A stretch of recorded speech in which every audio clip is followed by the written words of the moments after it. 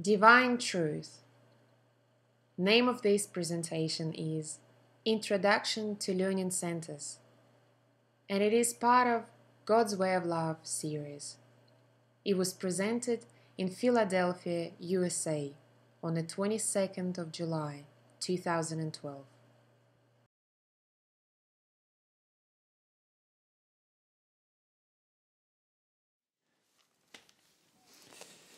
Just do the point at a time. So the first point. Yeah, what do you want to call it though? God's Way of Love Learning Centres? Yeah, I'm calling it God's Way of Love Introduction to Learning Centres. So we'll call it that. You're definitely better at this. Now, the reason why we've called it God's Way of Love is that's the organisation that we've named an organisation in Australia called God's Way of Love. It's an organisation that basically runs by a constitution that is downloadable on the internet. The website is www.godswayoflove, all one word, .org. It's a organisation that's run as a normal company in Australia, but we run it as a non-profit, even though it doesn't have non-profit status. And the reason why it doesn't have non-profit status is because they wanted us to change the constitution to suit the non-profit regulations in Australia, and the changes they wanted me to make to the constitution, I couldn't make to the constitution without diluting the organisation constitution itself. So we just chose not to change it. Not on. Okay. You're on, aren't you, Jean? Yeah. Is Michael's not here. He didn't get in the photo either. No, we missed Michael in the photo. Okay, so the subject of this discussion is God's Way of Love, so referring to the God's Way of Love organisation that we've begun in Australia, but which we would like to see all over the world eventually. And this discussion is about an introduction to learning centres. And the reason why we wanted to have this discussion is because quite a number of you indicated to us that you would like to know what a learning centre would do or would be, and would like to know the underlying principles of running a learning centre and what needs to be organised to run a learning centre and so forth.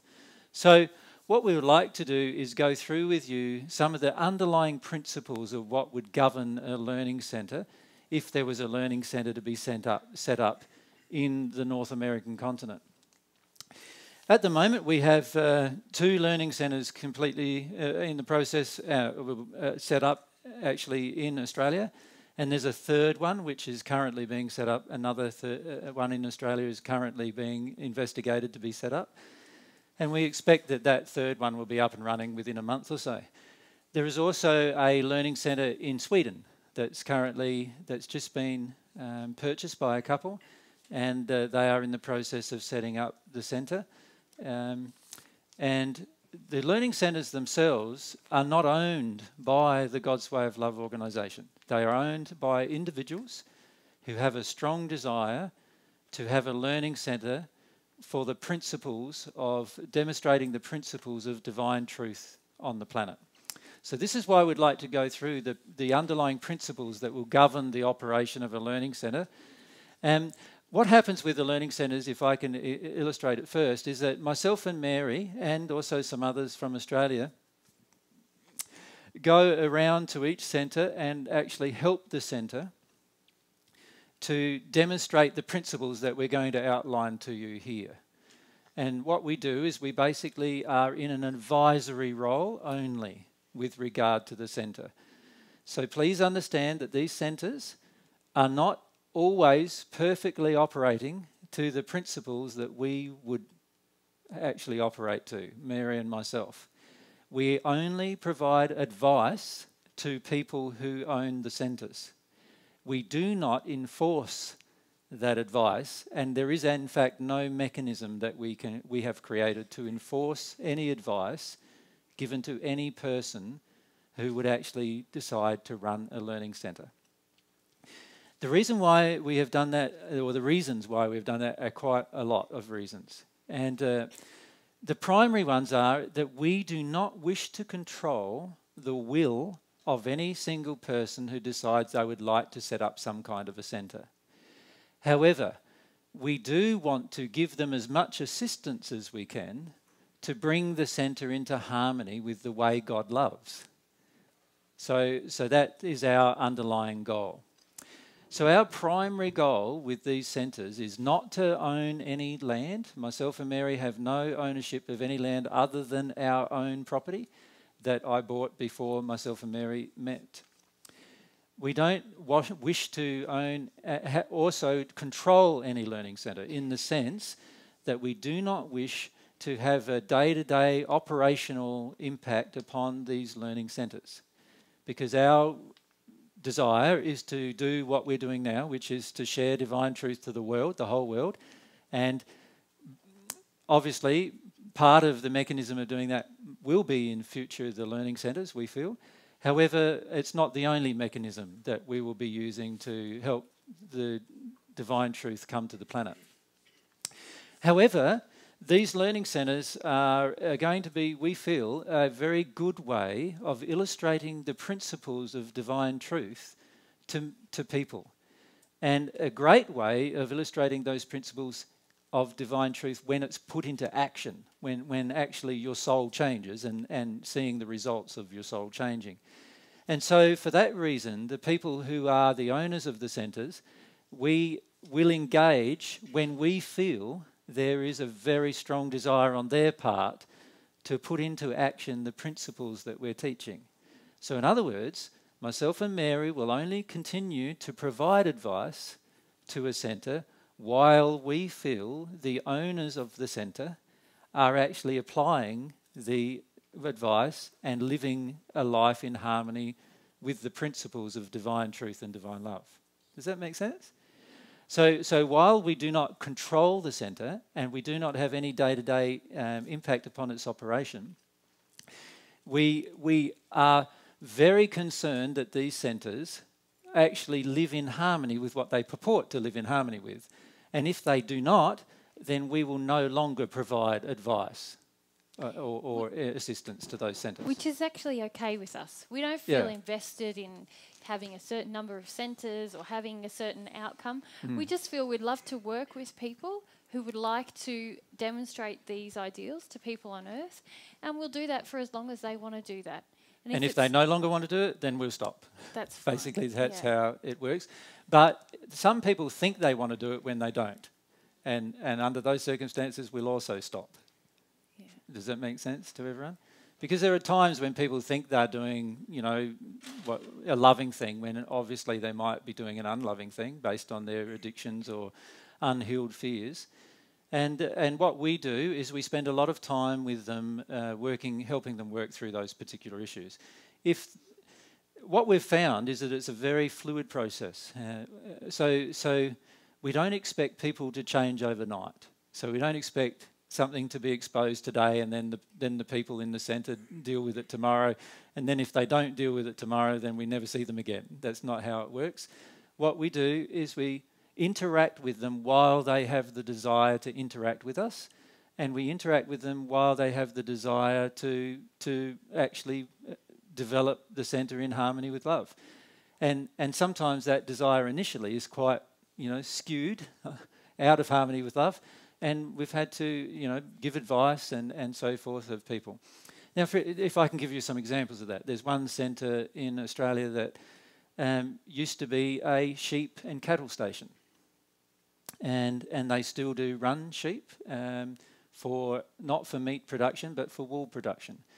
But they had all of these cattle as well. And so one of the pieces of advice that we gave to them is that to bring the centre into harmony with love, that these cattle would have to go. Like when I say go, they'd have to either be living there without ever being sold to a slaughterhouse or something like that, or they'd have to be sold to a person who's willing to look after the cattle, in a manner that's a bit better than having them go down to to be slaughtered. And so in the end, the guys there decided that, and it took them quite a few months to decide what to do about that, because we're talking about 1,200 head of cattle.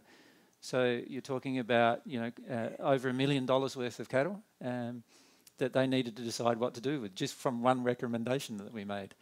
And it took them around 6 or 7 months to decide what to do with those cattle, and to bring their setup into more harmony with love. Does that make sense? And we still worked with them during that time, and we didn't hold that over their head and tell them that we couldn't work with them while they weren't dealing with that issue. We just allowed them to go through the process emotionally of what that entailed.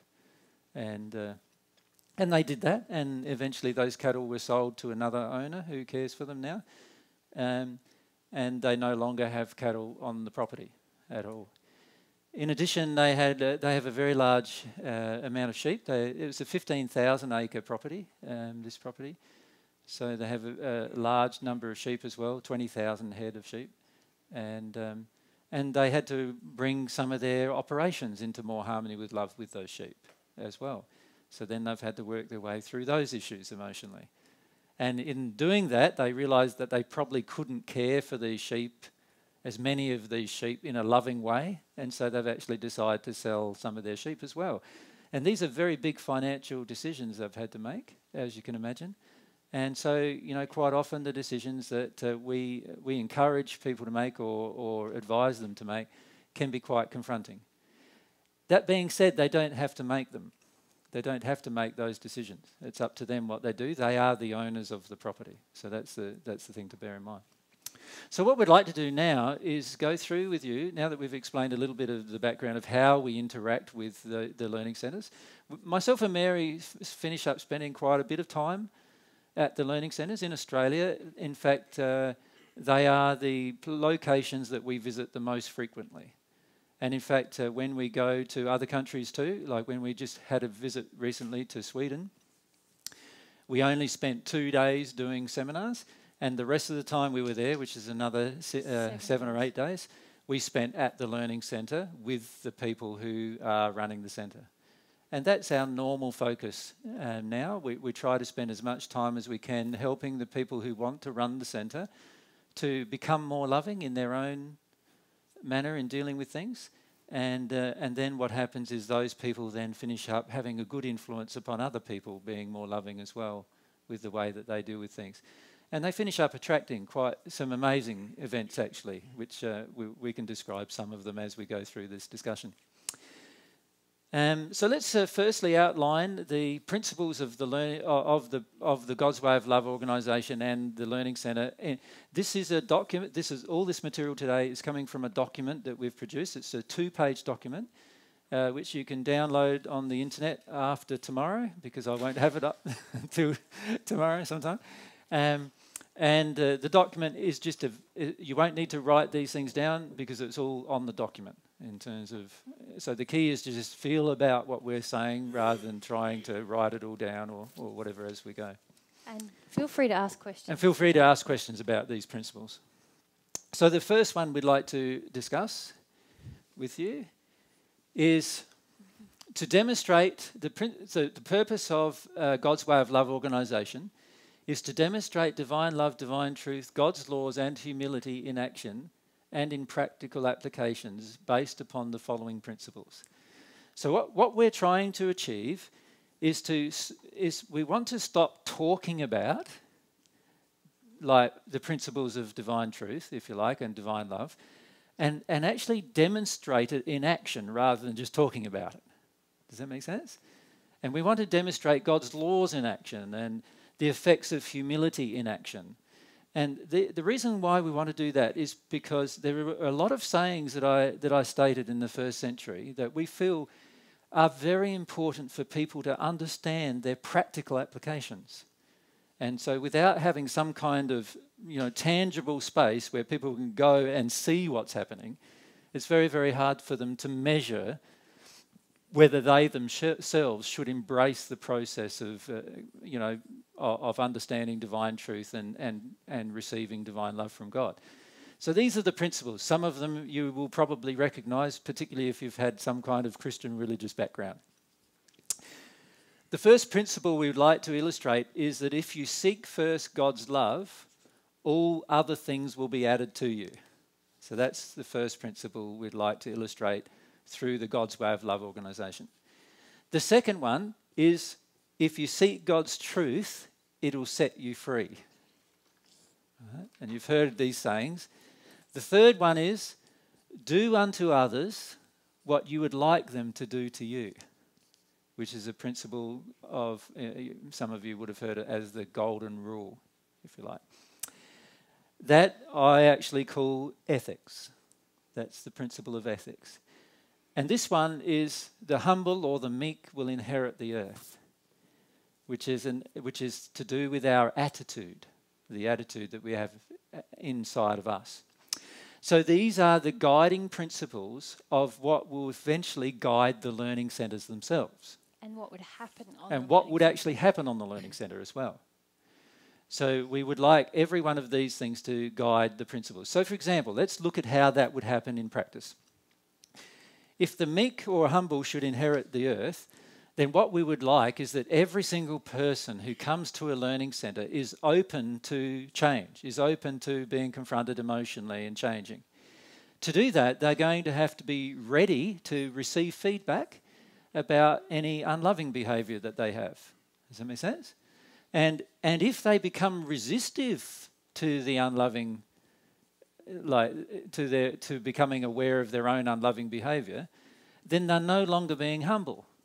And so under those circumstances, they would no longer be welcome at the centre. Does that make sense? And so there has to be a way of we have to ask them to leave if they're not going to be humble. If they're going to be angry all the time, we'd have to ask them to leave because that's indicating that they're not being humble. Now, we'd also welcome them back if they dealt with the issue that made them angry. So they'd be welcome to come back under the same principle. Does that make sense? With regard to this one here, do unto others what you would like them to do to you. So again, this applies to if somebody's angry all the time with other people at the centre. Then obviously they wouldn't like it if everybody was angry with them all the time. So that would be addressed with the person, and if the person is not yielding to that counsel, then we'd have to ask them to leave. And then if at some point in the future they decided they would love to try and practice the same principle again, then they'd be welcome to come back. The centres are not a place where we're going to have lots of people living. In other words, they're not going to be what you would classify as some kind of commune or centre where people come to establish a home.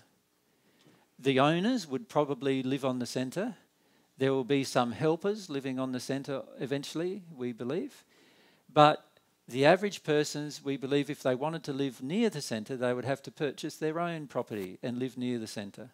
Because we want the centre to be a location on earth that demonstrates these ideals and not just a location where people can come and live in a safe community or something like that.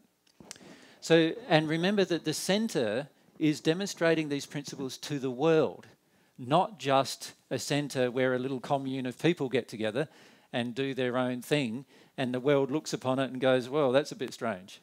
That's not what we see the centre as being. We see the centre as being like a university, but a university focusing on the teachings of divine truth, right? And not only focusing on those teachings, but also showing or demonstrating those teachings in a practical way to people who come and visit it. So we do see people staying temporarily on the centre.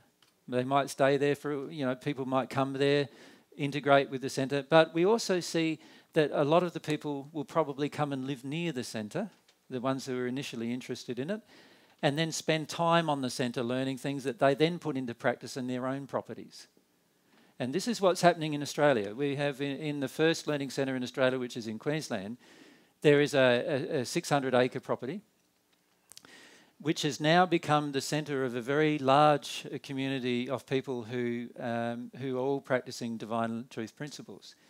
So there's about 40 families that have purchased property near the centre, right? And those families now, visit the centre. They do different things with the teams. And a lot of the teams are not actually running on the centre. They actually run in the community. So there's teams that go to the community and give gifts of love to the community, for example. And that's all a part of the centre and what the centre will be doing. But these people are not spending all their time doing things to the centre. They're actually doing it to the wider community. So a lot of the principles that we're just demonstrating on the centre actually are the principles we want to demonstrate to the wider community.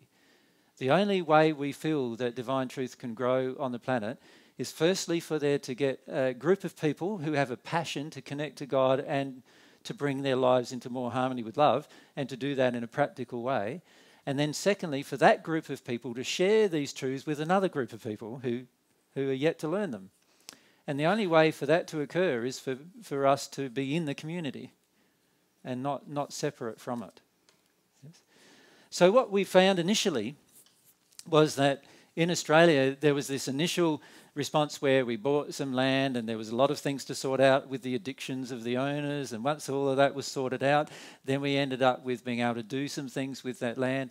And once we started doing things with the land and also with the teams associated with that particular area, and we'll talk about what teams are in a minute, once we started doing all of those things, then people become attracted to it all, from all over the place.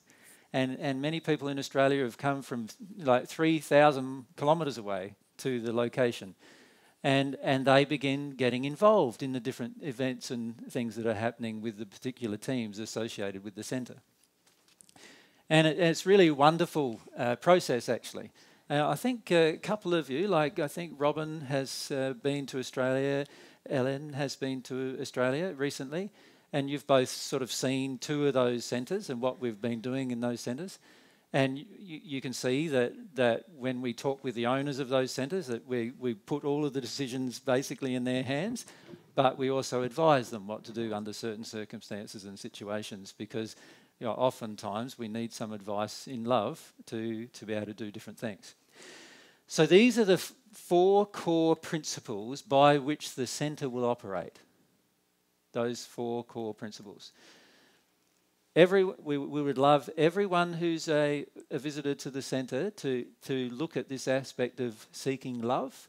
And if they're not seeking God's love, we're not that fussy, as long as they're seeking some to love sometimes, That's the main thing. We want to engage them in that process. So we're very happy for an atheist to visit the centre and engage a process that he likes to engage, as long as he's still being loving to everyone on the centre. So it's non-denominational and not restrictive to people who are just believers in God either. So it's pretty much anyone we'd love to see on the centres. But we want to illustrate this principle that if you do seek God first, that everything else gets added to you. That's a principle that we'd like to teach as a main principle that we want to demonstrate by having the centre. Another one that we want to teach is this, that God's truth will set you free. We want to illustrate the freedom that comes by actually absorbing truth, God's truth, into your life.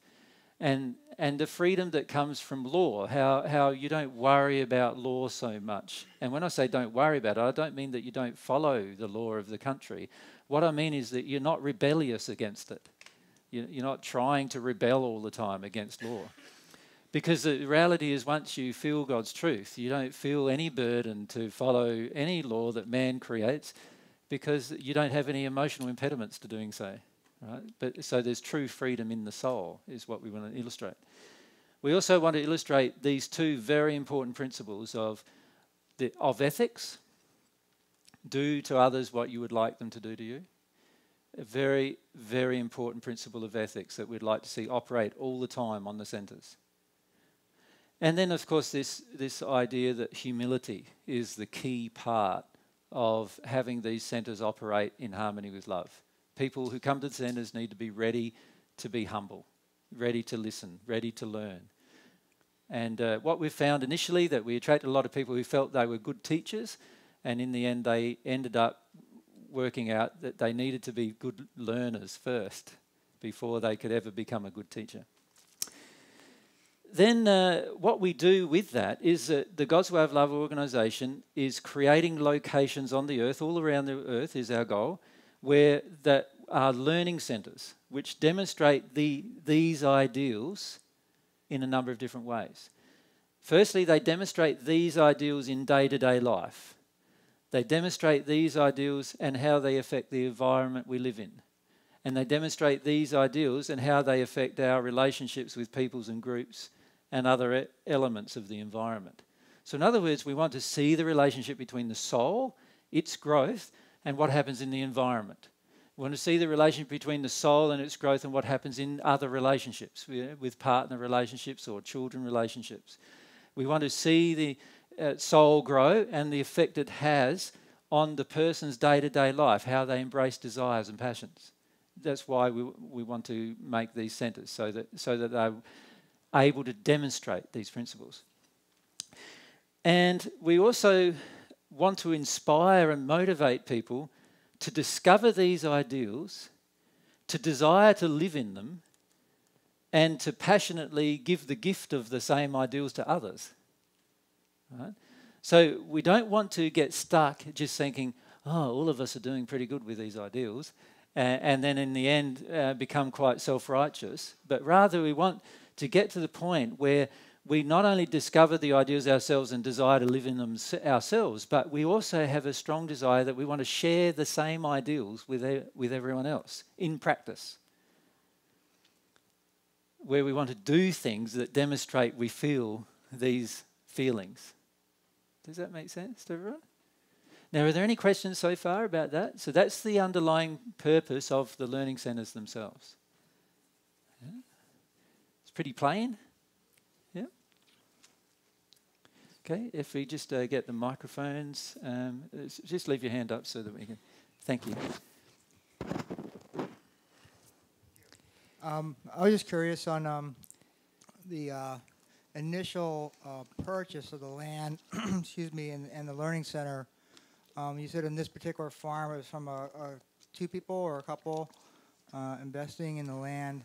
And how does that work with the future of the growth of that property and the buildings and services that they would be able to provide on a financial basis? Would you be like a donation kind of operation, or would you have a certain corporate kind of structure? No, remember, these are not owned by us. So they're not owned by the God's Way of Love organisation. The God's Way of Love organisation receives donations and then gives away things. That's what we do. So everything that we receive, we finish up giving away again. Now, sometimes we give it away to the Learning Centre. Other times we give it away to other people in the community. It just depends on what the directors and the members of the organisation decide is the best way to demonstrate love. So the centres themselves will have to be independently, financially sufficient. For that to occur, the owners are going to have to work through all of their money issues. Mm-hmm. So this is one of the big things that most owners find very difficult right at the beginning. It took nearly 4 years for the first centre for the owners to work through the money issues. Many of the owners did not work through their money issues and they sold out, and then another owner came in and started working through their money issues. Does that make sense? Yeah. And eventually we had the point where the people handed it over to one family or one couple. We prefer to see it as a couple rather than just one individual. And we prefer there to be couples, male and female, or male and male, but couples. The reason why it's a bit more rounded, where they both have the same desire. But it doesn't have to be that way. But what happens is that one of the first things that the people who are the owners have to deal with is the money issue. Yeah. Because we don't want to create things on the centre that are out of harmony with love, which also means creating buildings that are out of harmony with love. And so in the first centre, we didn't actually... we recommended initially not to put any buildings on it at all, initially. And right now, the first centre is actually building a residence for the managers of the centre, who are the owners of the centre. The owners of the centre will always be the managers of the centre. Does that make sense? Yeah. Now, they will have to address their money issues, and also, once they address their giving issues, they will find that they will start receiving funds, donated funds, coming to them. And those funds come from all sorts of different sources. In Australia already, funds come from the government or other people. There's different projects that we create that sometimes the government wants to support and so forth. So There's all sorts of sources of money coming into the centre. But it does depend a lot upon the donations of the individuals in the particular country and as to what will be created on the centre. When the owners are very, very passionate about the centre and it becomes like their real strong passion, and on top of that they work through their money issues, they start attracting funds, just like myself and Mary have had to do in order to live our life. And so what we're actually doing is asking the owners to engage the exact same principles that Mary and myself engage in our personal life. So there is no organisation supporting us. The support comes from individuals, and that support comes from individuals wanting or feeling appreciative of the things that we do for them. And we don't demand anything from individuals, and so the centres cannot demand anything from individuals. Now, how we run the God's Way of Love organisation is that if we do not have enough money to do something, we just don't do it. It's quite simple. Yeah. And we encourage the centres to do exactly the same. So if they don't have enough money to do something, then don't do it. And a lot of times it's not money anyway that's needed to do something. So what we're finding in a lot of the centres is because it's sort of like a gathering point, we've had one centre, the centre that's down south has already had a tree planting session. We had 100 people come from different places in Australia, camped for 1 week, and we finished up planting around 5,000 to 6,000 trees in that 1 week in a loving way. And we had fun times every night. We had concert every night and mediumship and all sorts of things happened every night. And it was really great fun. And we have those kind of events quite regularly. We also, the centres, the teams associated with the centres create a lot of different things. At the moment, and we'll talk about the teams in a minute, but at the moment, the teams in the Queensland, associated with the Queensland Centre, there's 13 teams and there's about 50 or 60 people in each team. And they all do different things. So there's an arts team, there's a mediumship team, there's a construction team, there's there's 13 of them, environment team and so forth. Community team. And all of these different teams meet every week and they all have different jobs that they're doing and different things they're creating. And each one of these teams has a leader and an assistant who also practice the same principles. They have to be people focused on these principles. And what we do is if there is no way to create a team, then we don't create it. If there's not a leader yet who's shown themselves as a person who's willing to practice these principles, then we don't have that team. So in other places in Australia where we've got a learning centre, there's only 3 teams established because there's yet no leaders come up for the other teams. Yeah. So everything is like very fluid, and you've got to be quite patient if you're one of these learning centre managers or owners. You've got to be quite patient with the process because you do have to deal with your own emotions as you're going through the process for things to actually change. Myself and Mary visit them and of course we advise them of what is going on in their life, but we don't control whether they deal with those issues. So it's up to them how fast they deal with those issues and what kind of issues they address. We actually love it that way because it means that their passion and desire has to be involved in the process. And so it's sort of like we're all works in progress, and so the learning centres become like a work in progress as well. And the beauty of having it associated with some land is that you start seeing changes in the environment with the animals, the birds, the plants and everything. As the learning centre team manager's soul changes, you start actually seeing those changes reflected in the environment and reflected into what they attract. And so it's very, very powerful, particularly for the owners initially, a very powerful experience. So once the centres are created with those particular goals and guidelines, then what we finish up doing is creating projects and programs that support the development of those goals and guidelines. Right? And we call them learning centre projects or learning projects. And we call these projects, we actually design these projects, and some of the projects are very simple and some of the projects are much more difficult. So, for example, one of the projects in the last year in one of the centres was this big, we called it Oktoberfest, which was this big project where 100 people came and we planted trees for 5 days, and there were a lot of things to organise, as you could imagine, for such a project. And the learning team managers and myself and Mary, we helped them through that process of organising all of those things in a loving way. These learning projects can be also quite simple. So for some of the teams that we have involved, we've actually created projects where they just have to go out in the community for 1 hour a week and pick up papers. And that's the project. And what we find that does is trigger quite a lot of them into, well, our project's not that important, what's going on? And there's all these other issues that come up. And then we can address these particular emotions. The main goal of there's two main goals of the learning projects. The first goal is to practically embrace the principles of God's way of love. So those very first 4 points that we listed, the learning projects are designed to help a person address one of those areas.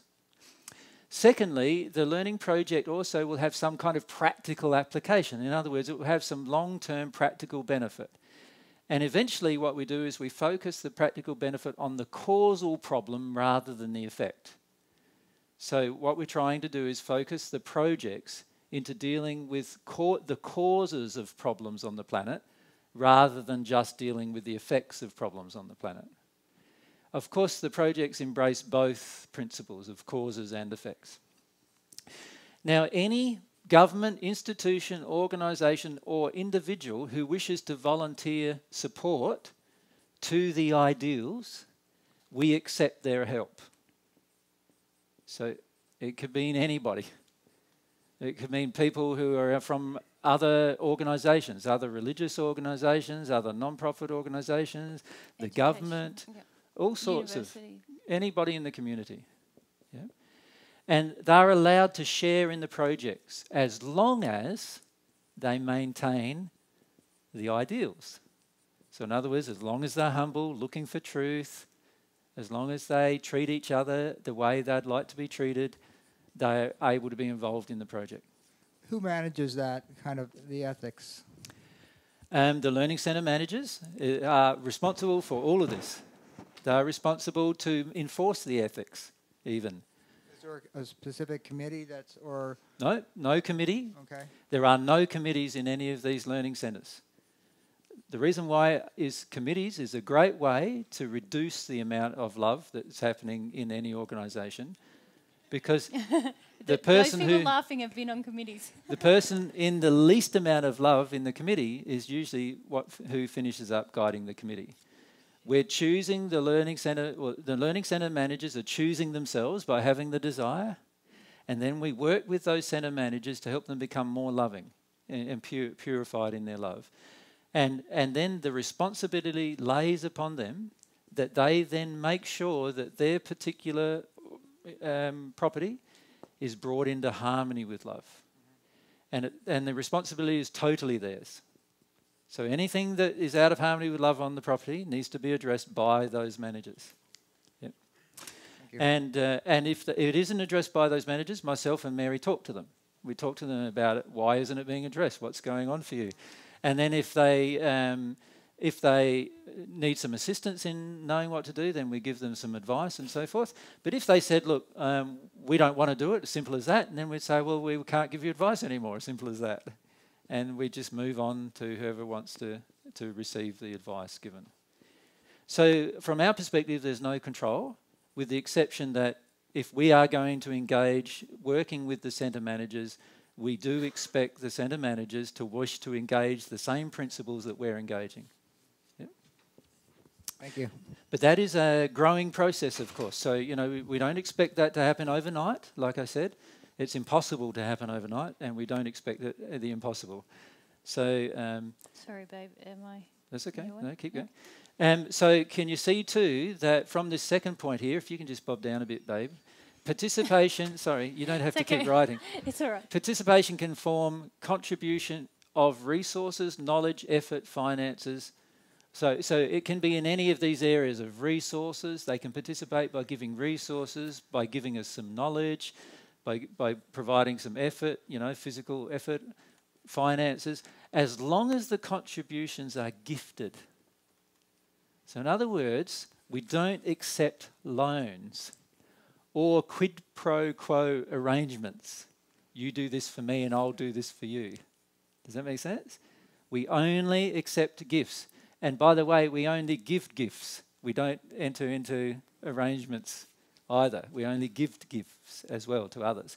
So the purpose of the centre is to give gifts to the community, not for it primarily to receive gifts from the community. The whole purpose of the centre is to focus on giving gifts to others, giving the gift in particular of truth and love to others, but doing it in a practical way. So these projects are created by the Learning Centre managers, and we often, myself and Mary often give them a lot of advice about what kind of projects we feel they could create. And they, of course, make a choice of different projects that they'd like to do. And then often what happens, based on their own dealing with their different emotions, they attract volunteers and funds to perform the particular project. And then we go ahead with the project as long as all of the contributions have been gifted to the project. And the project doesn't necessarily mean it will be on the centre. It may even be in the community. So we have many projects in Australia that are not on the centre and that are in the community. Right? So we had a project around about a year ago now where the arts team and the hospitality team did a weekend of creating a concert. Right? And what we did was we had a whole series of auditions on the Saturday where people had to come and audition what they were going to deliver on the concert. Then we gave them feedback, which was emotional, not feedback about other things, but we focused on emotional feedback. And the people who we felt were in the best condition and also who gave of themselves the best, gave of themselves as a gift rather than demanding some kind of attention or approval, we allowed them to be on the concert. And on the Sunday afternoon, we had a concert for the public. And it was a great concert. We had so much fun. There were about 20 or 30 people who've ended up being on the concert. And it was a very good quality concert. People were dancing and it was very good. And we had good vegan food. And we had good vegan food from the hospitality team. But we didn't tell anybody who came from the public that it was vegan food. So we didn't preach to them or anything else. It was just given to them as a gift. And a lot of them commented about, wow, this is amazing food. And then in the conversation, they got to hear that it was actually no animal products in any of the food. So it was a very interesting concert. And there were 4 teams involved with it. There was the hospitality team. There's a production team, which produces all of our videos and audios and things like that. There was a events team, which organised the actual event and all the people getting it all ready. And there was also a arts team that actually delivered the material. And all of those teams were involved in the particular event. Since then, we've given a number of different ones of those events in different locations. So that's been fun. And you wouldn't have seen them on the net or anything because we're not allowed to really put them on the net. They're private events. And we often have music that we, do covers of or whatever. And if we put them on the net, we'd then have to pay all these royalties and we'd get into trouble with copyright and all those kind of things. So in the end, we just have the private event or the event as a gift to the public. We pay the royalties for the event, but we don't pay the royalties to put it on the net. And that's why you've not seen many of these events on the net. Does that make sense? Some of you might have seen some photos of them or something like that. But now, we also have a group of teams of people who voluntarily share in the creation and delivery of the projects. And the teams, the purpose of their development is for the purpose of their own development and gifting their time, energy and resources to others. So in other words, anybody who comes to be a member of the team has to also have the same desire to give a gift of their time, their energy to others. And not a demand that somebody goes and receives it. In addition, the teams of volunteers, we call them learning teams. And any individual who wishes to support the ideals, which were the first things we listed, those 4 primary ideals, is invited to share in the learning team, as long as they're willing to share as giving a gift and not having any expectations. So as soon as we notice any emotional expectations, as soon as we notice any physical expectations, demands, then we start addressing those particular problems in the team. And if the different members of the team don't want to address those problems, we ask them to leave and come back when they're ready to address it. We don't actually take responsibility for them dealing with their problems. All we do is we say, you can't come here unless you're willing to deal with your problems. We don't tell them what their problems are either, by the way. We just say to them, when I say we don't tell them, we say we have an interaction, and then during the interaction the problem is exposed. Then we say, you've got this problem, what are you going to do about it? We don't take any responsibility for them doing anything about it. And if they refuse to do anything about it, we just say, you can't come to the team again until you've dealt with this particular problem. So it's a very sort of hands-off approach of helping even the members of the teams.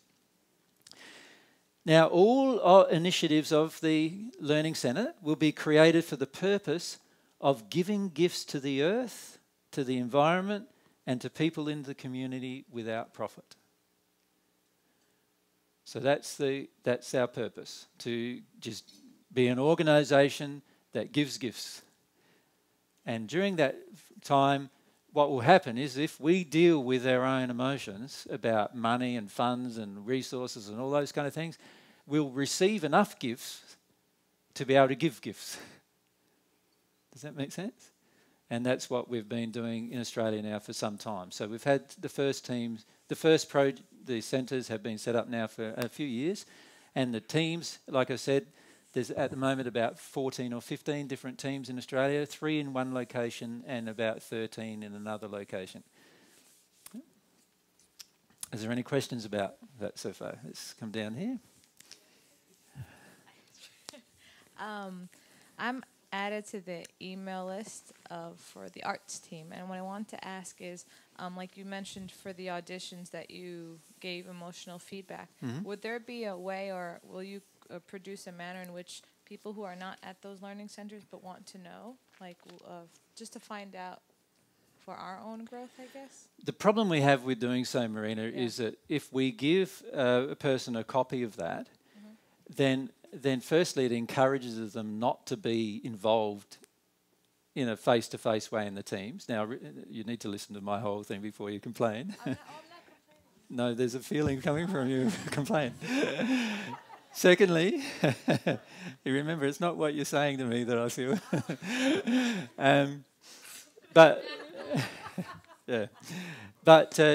Secondly, you need to bear in mind that there are copyright laws in the world. And so when a person gets up to sing a song, we can't record that song and then play it to another group of people. Now, if we give you a complete recording of everything that happened, including the song itself, then there's a danger of you not understanding that and then sharing it with others, and all of a sudden all of these copyright laws are broken. And so we have this issue with copyright that we've got to resolve. So at the moment what we've been doing is creating the videos, but we actually store them on our systems and we haven't given them out. And we're not sure how we can resolve this particular problem without spending huge amounts of money. Because in a normal concert, for example, there were like 50 different performers, 50 different songs, and eventually they're going to be performed to hundreds of people in an audience. And at some point you're going to have to pay for copyright of those particular songs if they're cover songs. And if you then produce it for a video, and then that video, somebody comes along and says, oh, I'd like to see that video on the net, and puts it on the net, now we're getting into trouble for somebody else's inadvised action. So we still haven't really resolved what we're going to do about those particular things. However, if there are no copyright issues with what's happening in a particular team, then we of course always share the material. Well, that's not technically true. It is now. Yeah, but we are not going to be creating lots of videos of team meetings. Like, we won't be recording. I don't know what happened there. Sorry. That's all right. Yeah, is it? We won't be recording everything that happens in a team meeting or a team, because the focus is actually on being there and giving. Being there and doing it. Yeah. It's not like a seminar. So we're not going to actually be generating heaps of clips for YouTube that people can interact with teams long distance, because it's not really the focus of the teams. The other problem we're finding is that to produce every video takes a lot of somebody's effort. And the team leaders are focused on helping their particular team, and rather than trying to produce videos and send them around the world and all those kind of things. Also, what we're finding is there's a lot of demand upon us to give you, who are not present, videos. And this demand is not very loving, actually, because the videos are a gift to you. They're not something you can demand. Do you understand? And there are a lot of people who are involved with their time and effort for free, giving them, and yet many times their time and effort is not valued by the people who are receiving them.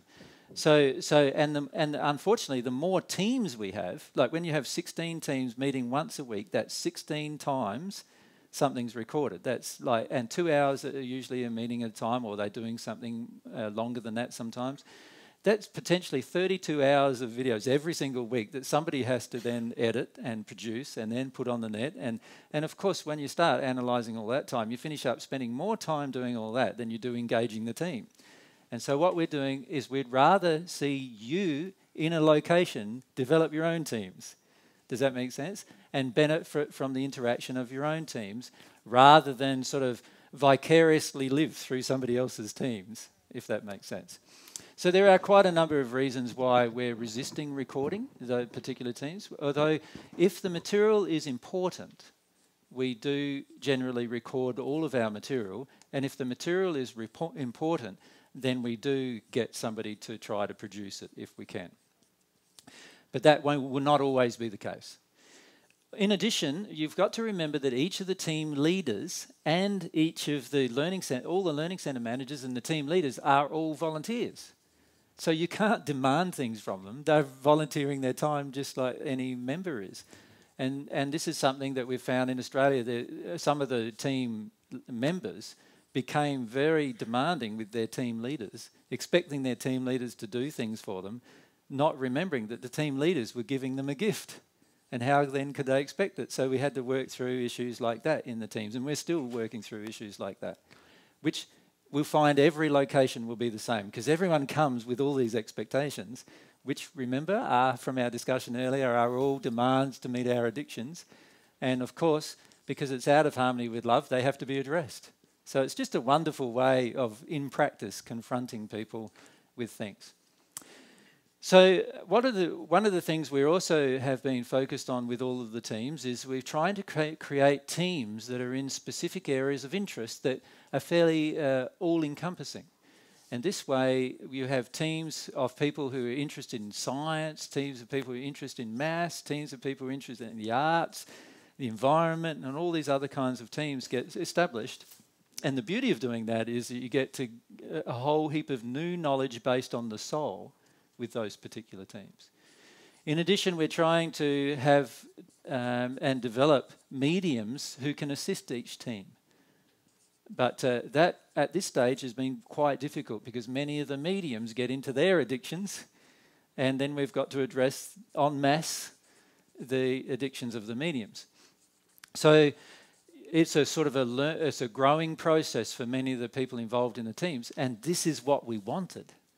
We wanted this practical way of confronting emotions and confronting the truth in practical environments and situations, which is the whole purpose of the Learning Centre. So the benefits of the Learning Centres, as Mary's written on the board now, are we hope that it will develop a respectful, loving, self-sustaining society living in integrity, a worldwide society. And these centres will be like a centre of that, where they will demonstrate to the world how you can live in harmony, self-sustaining harmony. Secondly, development of loving, truthful, humble, physically and emotionally healthy individuals who support and enjoy the society. So what we're hoping is the teams and the projects that the Learning Centre runs will be confronting the people until they become more humble, more truthful, more honest and more loving. And what we've found in Australia is we've had some fairly big confrontations sometimes with people because they're way out of harmony with love many times when they're first attracted to the teams. And we have had to permanently ban some people from the teams until they change. And because they were just so unloving. We had examples where one person caused the team to be in total turmoil for 8 hours and wasting 12 people's time for 8 hours, And we had to address that and just say to the person that that's enough now. Right? We also had to address the team leader as to why he let it go on for 8 hours instead of letting it go on for 10 minutes and what was going on there for him, So we have to address and we try to mentor the team leaders in the process. We also hope that it will develop a balanced ecosystem in the actual learning centre itself. So in the learning centre, we hope that there will be a balanced ecosystem in which all organisms live in harmony and support positively the earth and its long-term sustainability. So in other words, we want in the end the learning centre to do things like this. To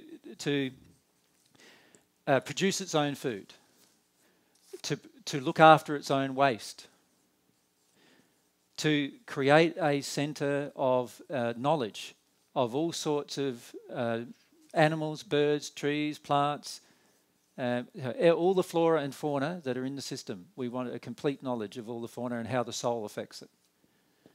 We want to have a complete knowledge in the system of how our soul affects different diseases. And what kind of diseases are affected by different emotions we have in the soul. We want a complete system of information of all of these things that can be proven scientifically. So we're not interested in information that's just like fairyland. We're interested in information that's specific scientific presentation of information, right, regarding the relationship between the soul and the effects of what the soul creates. And so we see the Learning Centre as being a system that not only demonstrates and develops that, but also stores information about that to share with other people as well. The development of systems which are scientifically proven to physically and emotionally heal individuals and all elements of society and work in harmony with and create a balanced physical environment. So we've actually got now...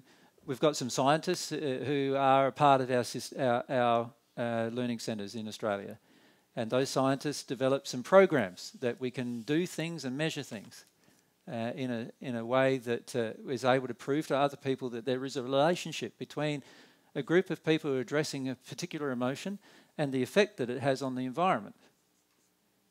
Does that make sense?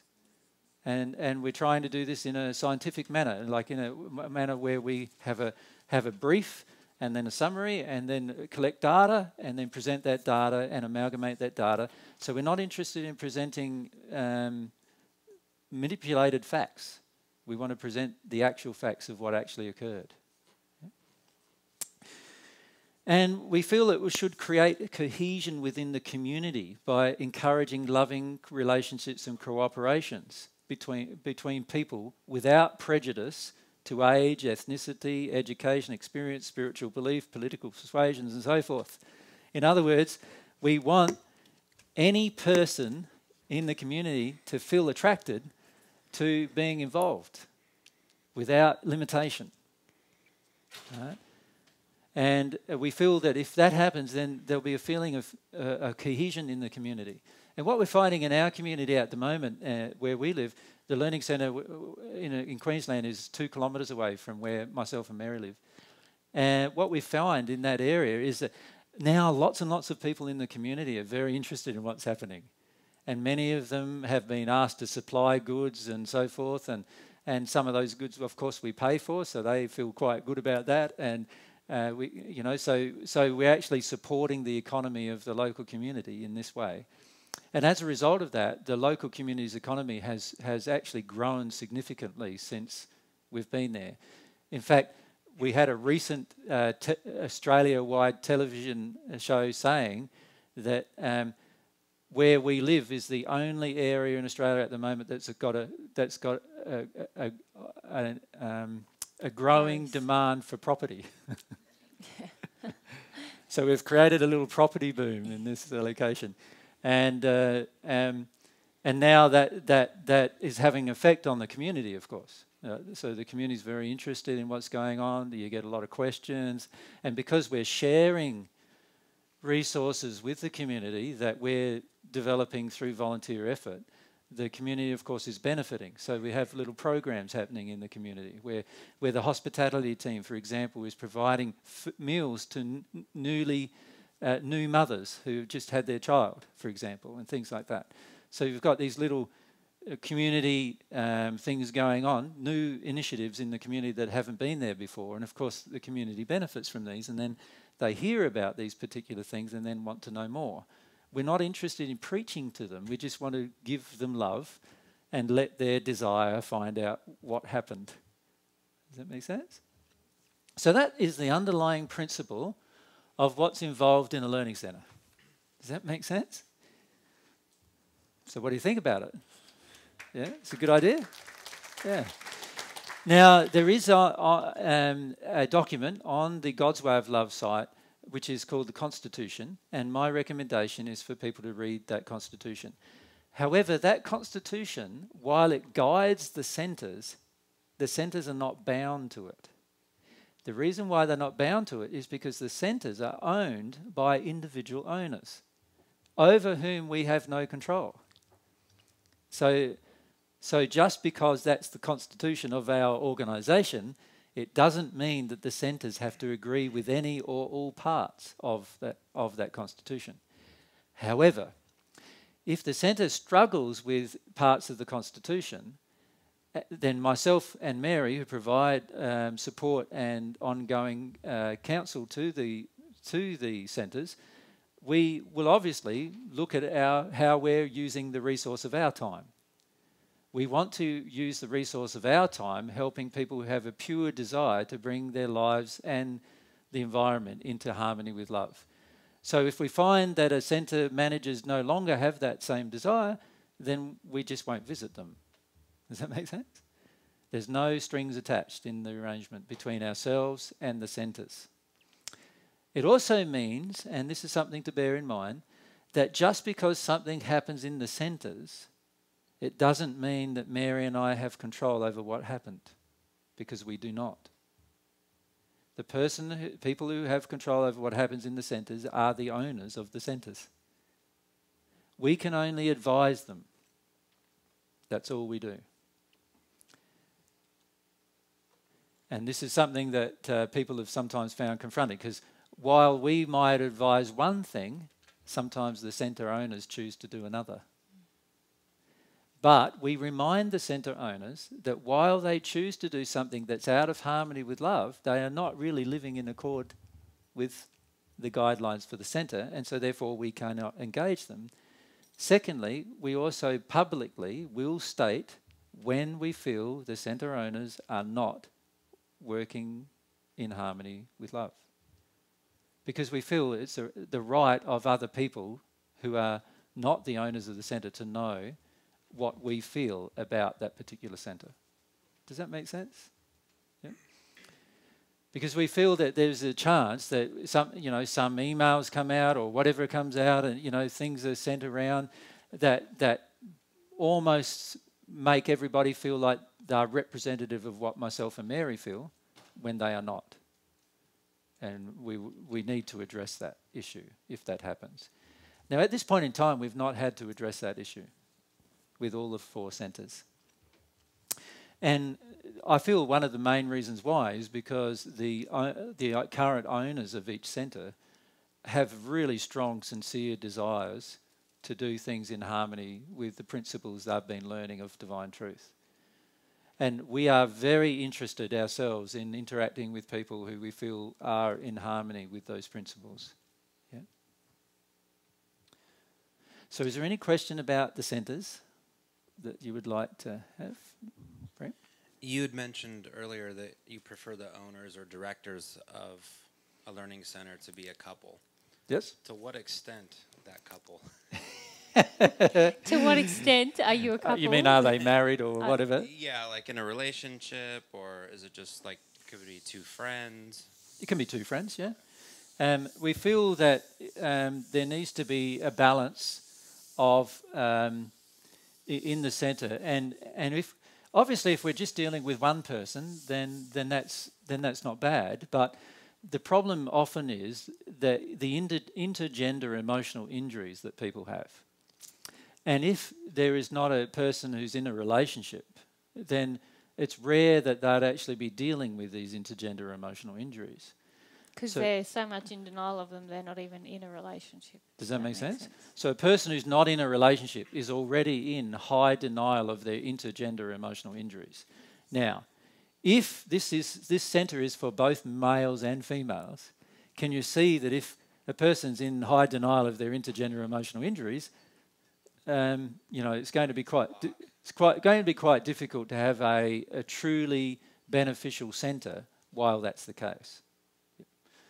So we prefer to see somebody who's actually in a relationship or working towards a relationship at least as being the leaders of the centre, because we feel quite strongly that if there's just one male or one female, then they'll impose their own addictions upon the entire centre. And unless they are willing to engage that process with us and work their way through it, then it's highly unlikely the centre will benefit from that one person being its leader. So we prefer to see two, and in all of our centres so far that have been established, there's either a couple or two couples who are the leaders of the centre. Yep. We like to see a backup couple because it means that the first couple can have a rest whenever they like and can move around a bit and then go on holidays and things like that, and things can still happen at the centre.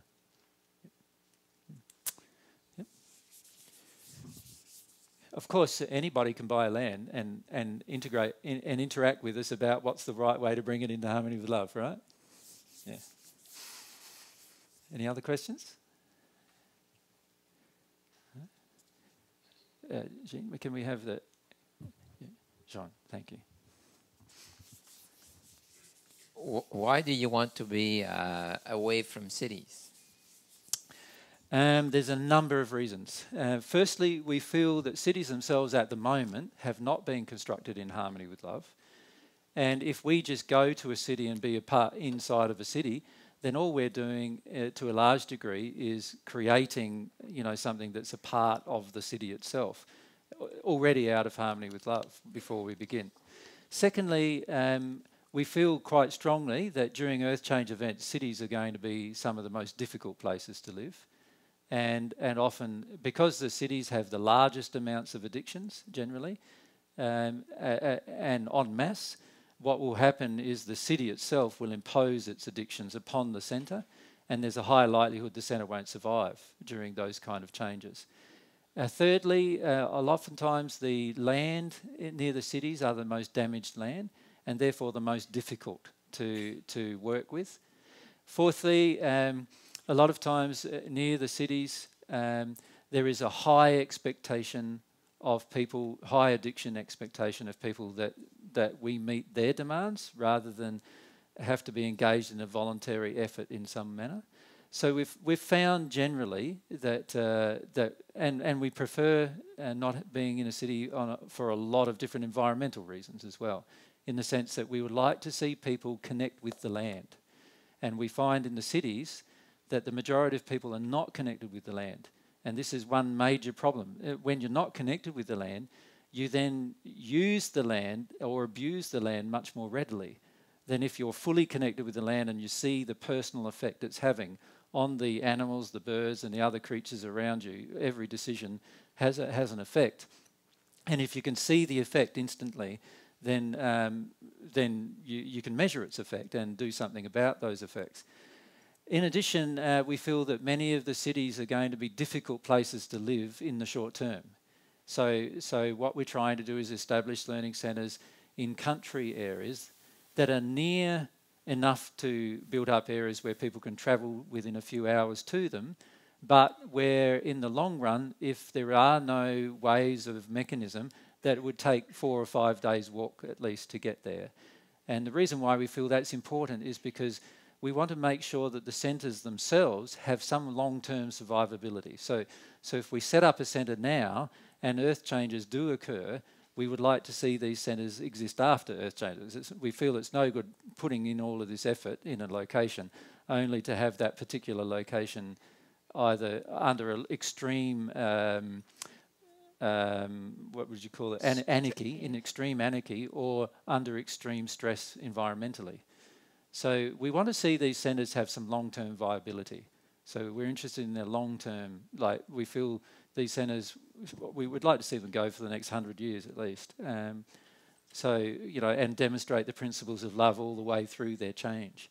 And to actually document the change. And we feel in the cities, there's going to have to be major changes in cities before you could actually set up a centre in the middle of a city and it actually survive. Yeah. So there's quite a number of reasons, yeah. Yes.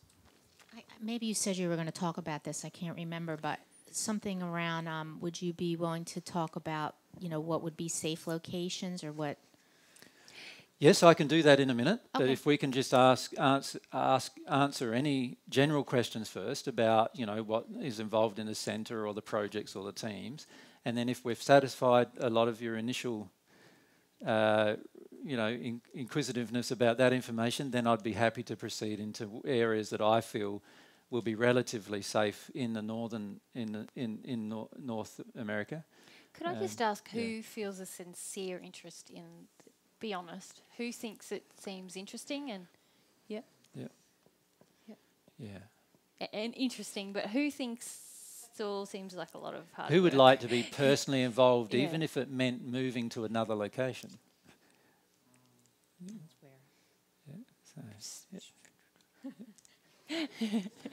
The half hand up.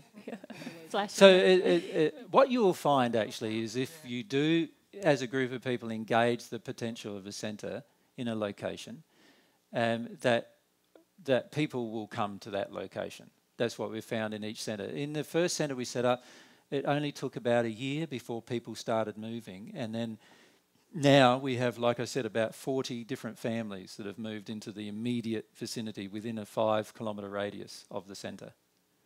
Right? In the second one, we had about 15 families move within about 18 months of starting to establish the centre, and they've moved within about a 20-kilometre radius of the centre. It very much resembles your soul's progress anyway.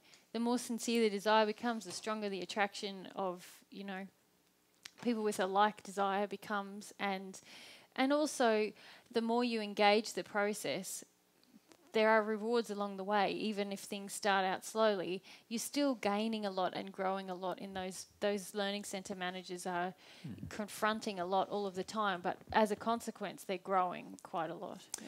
A big issue you have here, though, is that many of you don't feel like you have the personal funds to do a centre, and so you then feel very pushy about somebody who you believe does have the funds to do it for you, and this is a very unloving thing to do, because you've got to first start addressing the underlying reasons why you don't have the funds if you really badly wanted to do it yourself. Does that make sense?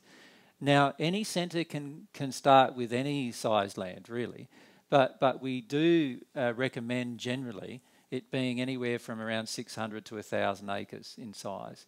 The reason why is because it allows us to save a lot of that land and turn it into some kind of eco park of some kind that we can illustrate the benefits of the soul changing with the animals, the birds and the other creatures in the location. Secondly, we can illustrate a lot of other techniques about land management, water management, and all of those kind of things that we can put into harmony with love. And thirdly, it then means that we can focus on how we can bring the damaged part of the land into harmony with love. And in fact, we are not afraid of picking land that's completely damaged. In other words, not a single blade of grass or a single tree on it. So we're perfectly happy to engage a piece of land like that. And so for many of you, when you think about the country, you think about trees and plants and so forth, whereas we're willing to engage a desert and bring it into harmony with love. Marina perked up because she was like, cheaper real estate. Oh, we can do this. Yeah. Well, the fact is, in some of the desert places, you can buy, you know, for $5,000, 100 acres. You know, like And so, if a group of you could get together and buy 1,000 acres for $10,000 in some places. So, Do you want to? yeah, if we have the microphone here. So, yeah. I just wanted to say that recently I came across a video called the greening the desert. Yep. That there is a Yep. way to we know all of that mulch material. So. and it was really, really great. Actually started with my chiropractor. He's like, you don't have to worry about it. Like if you do it, God will just do the rest. So, Yeah. but you As can long as you do prepare. it right. And we've got all these techniques that we can educate the centre managers about how to do it right. We've already done it right on a lot of our centres already. And we know how to store water on the centres and how to do a lot of different things on the centres, things that we haven't shared with you yet because we're just so involved in doing it that we haven't had the time to collect all the data and then present it to people. So all of these things are already happening in centres in Australia. It's potentially possible to get a place in the middle of a desert and turn it into a beautiful place through your soul changing and the work that you do. Yeah, and in some ways we think that's just a beautiful way to demonstrate the power of it all. Yeah. So to be frank, money is not that much of an issue, although Frank is Frank, and so I better stay away from that saying. Yeah, I'm not Frank, I'm AJ. So the important thing to remember is that we have a lot of opportunities, but we have to be willing to make changes in our lives for these opportunities to become available to us. And this is what we've found in Australia, is that initially there were a lot of people with competing ideas and ideals. And what we've had to do is work with them in getting their ideals to come into harmony with love. And as they did that, then there was more cooperation. It was interesting with the first centre in Australia, with the first 4 groups of people who bought it, they all started doing their own thing on the centre. And they didn't ask for any advice at all. So during that time, I didn't call it the God's Way of Love Learning Centre, although they did. I called it... I can't remember what you call it. It was something. No, I didn't call it Sanctuary either. It was I can't remember. Something about a demonstration of like what not to do, sort of. Yeah, I had this summary name, and I can't remember it now, about how the so-called learning centre was demonstrating everything that you shouldn't do. Self-reliance or something. Yeah. Yeah. And that went on for quite a number of years until the owners started to sort themselves out and work through their issues as to what was going on. Yeah. Francine, thanks. What's a typical day or week like for a learning center owner? It's a good question. It's very different depending on what's going on in the centre, of course. So I don't think you could say there is any typical day. And that's the interesting part about being a learning centre owner or manager, is that every single day is completely different to the previous one. So what we're finding for both the centres that are set up now in Australia is the learning centre managers are quite confronted because every single day there's something different happening, something different going on, different attraction events happening that they've got to adjust to, different emotions that are getting triggered inside of themselves. But generally it involves a lot of people interaction, but we also encourage the centre managers to have a fair bit of privacy as well. Because also keep in mind, they're not leading the learning projects and learning teams. That's other people. They're only overseeing them. They're just sort of overseeing the whole thing. So initially they might be quite involved in setting up a project or a team, but over time now, they're not. There's other people leading the teams, and they're just acting as sort of mentors to the team leaders. So the primary role of the learning centre managers are to make sure that the basic 4 fundamental ideals are continuously practiced by every team leader, every team assistant, and every team. So if you can imagine, if there's 16 teams, then there's 16 meetings a week, 16 things going on, every week, that they put their fingers on and look at the aspects of love, of what's going on, whether it's loving or unloving. And they need to be, proactive in addressing the issues of a lack of love in what's going on in the teams. So that their main role is to be supportive with the basic principles of love and the basic principles and ideals of the learning centre itself.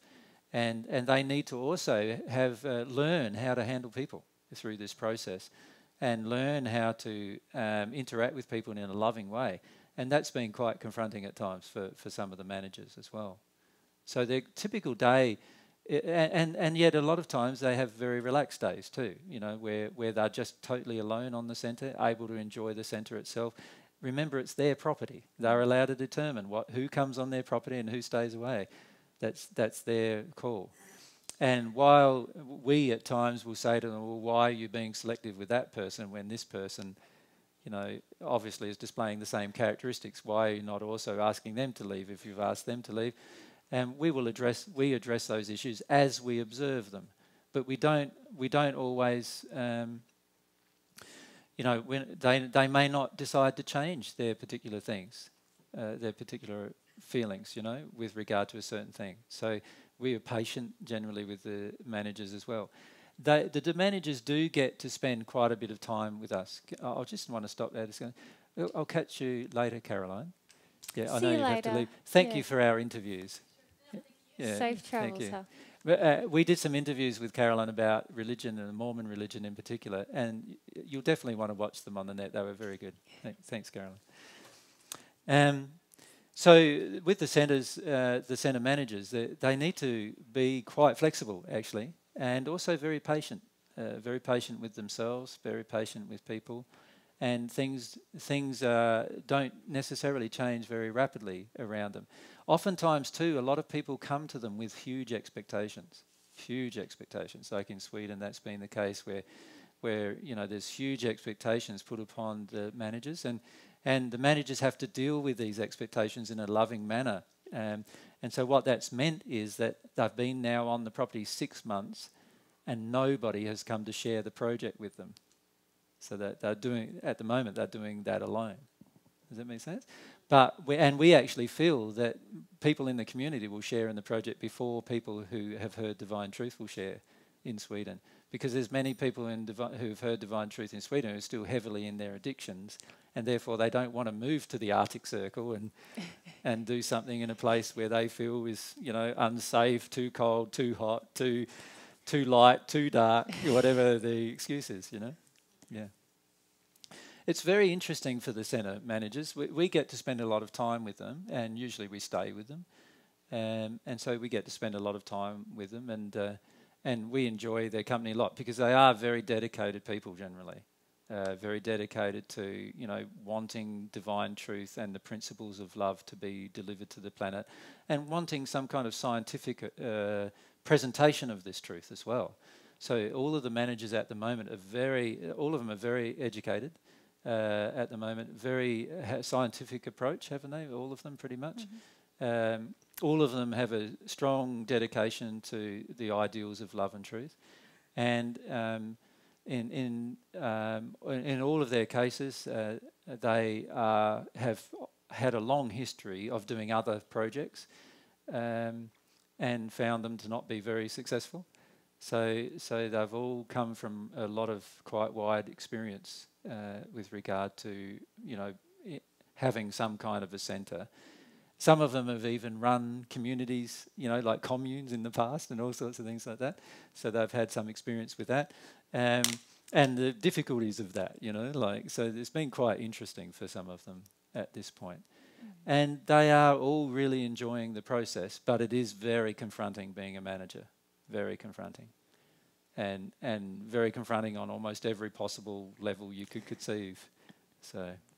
So we have a lot of admiration for them, being willing to bite off this particular process, and they also, every single one of them so far has put their own money where their mouth is.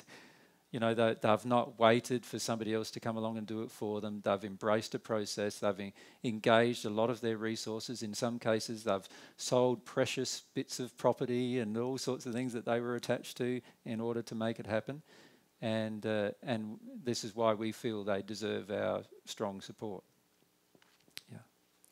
Yep.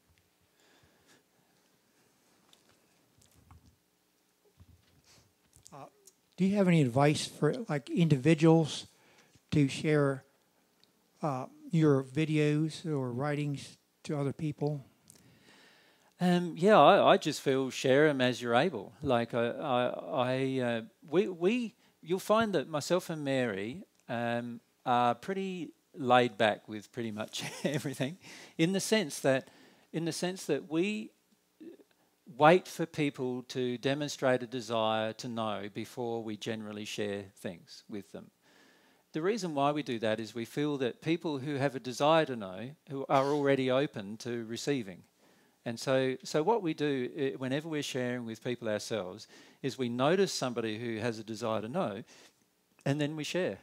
And we're open about sharing those particular things, truths. And this is why we do everything the way we do it, for free and openly with people, because we feel that that's the best way to share truth. We do not feel that it's good to force anything upon somebody. So my suggestion in your own lives is notice when people have a desire to know and then engage that desire.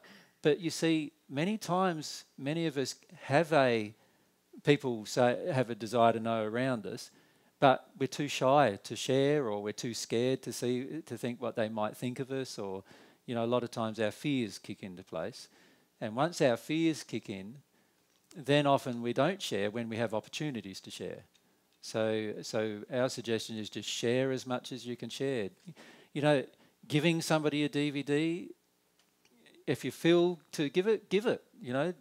If you feel like you want to have a little information session in your local community, then put an advert in something that's not intrusive, that's not demanding, that's not marketing, but just put an advert, in your local supermarket or local paper or something, saying you're going to do a share night with a particular piece of information that you've found. Do those kind of things. If you do those kind of things, then people will come along, you will attract a certain group of people, and then you can show it and then have discussions, and you can say to them, look, I don't know for certain, all of this, but I just found it really interesting and I wanted to share it with you. And we just feel that if everybody did that, then the principles of love and truth would rapidly go through the world, actually. What's happening, I feel at the moment, is a lot of people are quite afraid. As soon as I say that I'm Jesus, everyone's afraid that it's a cult. As soon as we talk about learning centres, everyone's afraid that we want control of other people's money or whatever, not understanding the underlying guidelines and principles. And so, we feel that there's a lot of misinformation, and we're afraid that other people will automatically misinterpret what we're doing. And as a result of that, we don't give them the information, which actually means they have to come up with the information themselves, or they make their own suppositions. And it's far better to be open, we feel. So my suggestion to anybody who wants to share any information is just share it with whomever you feel is going to be respond to it. And I feel if you do that, you'll find that, things change very, very rapidly when you do that. Yeah. Mike just had his hand up. No? You put out a set of DVDs last year, the Essentials of the Divine Love Path. Mm-hmm. And I've got 20 copies of the set to give away. They're the PAL format, so they won't play on all U.S. DVDs, but it'll so they're play not on NTSC, they're PAL? They're PAL, yeah. Yep. And I'll put them on the back table. They're free. Go ahead and take them. Yeah, that's good. So if any of you want to give some DVDs to others or something, there's some basics there. Or any of the stuff that's on YouTube can be downloaded. Also, Michael is providing a service to anybody in the States. Perhaps if I give them your email address, Michael, you'd be right with that? What is it? Angel One Day. That's right.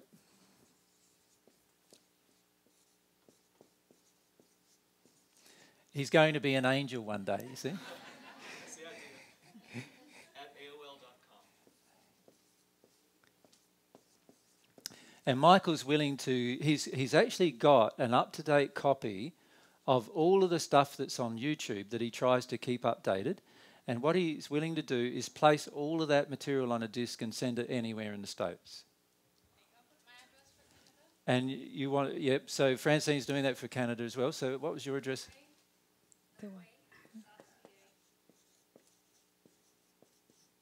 .ca.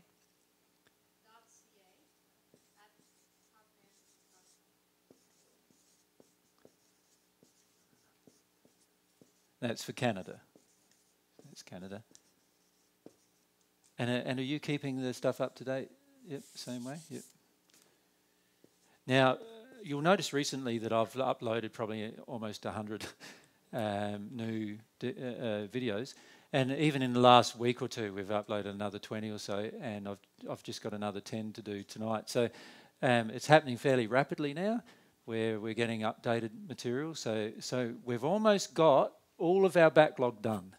There's only probably, I think I looked at it today, and there's only about 6 or 8 talks that haven't been done now. So yeah, the last talks we gave at the US should be up on the net. Yeah. Just now. Yeah, I put them up this morning, last night. So, yeah. So they get loaded by people in Australia. Then what I do is I go in and tag them all so that you can find them in searches and so forth, and then you can download them and add them to these discs. Now these discs that the guys will copy for you. So that's Michael. Mike, how do you like it, Mike? Michael. And Francine. And they're willing to copy these discs. That you will need a 500 gigabyte USB 3 disc if you're going to do that. So it's you need 500 gigabyte. 1 terabyte is accepted. Yeah. It's actually better if you do send a 1 terabyte. They're actually very similar price to the 500 gigabytes now. So you're probably better off sending a terabyte, because we're going to be pushing the envelope of a 500 gig disk very shortly.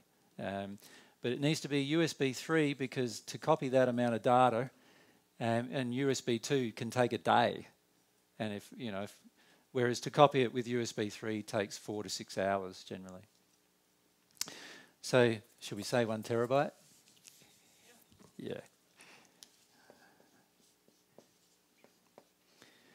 And you will get a copy of all the sound files we've ever produced, all the videos we've ever produced, a piece of software, public domain software that can play the videos on a computer, a piece of public domain software that can download the videos from YouTube, is all on the disk, as well as all of the PDF documents that are on the website. And now we also have the entire website itself on the disk. All right, so pretty much everything's there. Of course, the website's constantly changing, so that's not the entire website as it was a month ago if you copied it a month ago, but it's all possible. The reason why we're doing that is that we feel it's great for somebody to just have a little thing they can put in their pocket, go around with. They don't have disk after disk, lots of disks to deal with, and yet they've got a whole library of divine truth that's already been presented, including all of the Paget messages, all of a lot of very old documents, and eventually Michael and a group of other people have been copying the actual original Paget messages, the handwritten ones that are being scanned, and eventually we hope to put that on the desks as well. So eventually it'll be all of that material. Yep. Okay. Now, in amongst that material, there's information about God's Way of Love organisation, and so there's I think there's a concert slideshow of the concert that we did, and a few other things like that. Things that somebody has managed to actually do. What we ask with all the God's Way of Love material is that you do not place it on the internet unless it is already on the net, and then you can place it on another source. And the reason why is because of these potential copyright issues that we face otherwise. All right. Okay. Okay, so the question then becomes where, I suppose, doesn't it? Where do we have these centres? Well, our Spirit Friends have chosen the centres for the North America many years ago. We chose them actually in the late 1940s. We chose all of the centres, the locations for all the centres. So the issue then becomes how to find the locations they've chosen. Does that make sense? Now, how to find the location that a spirit has chosen is quite simple. You follow your desire, and as you follow your desire, they will lead you to the location. Right?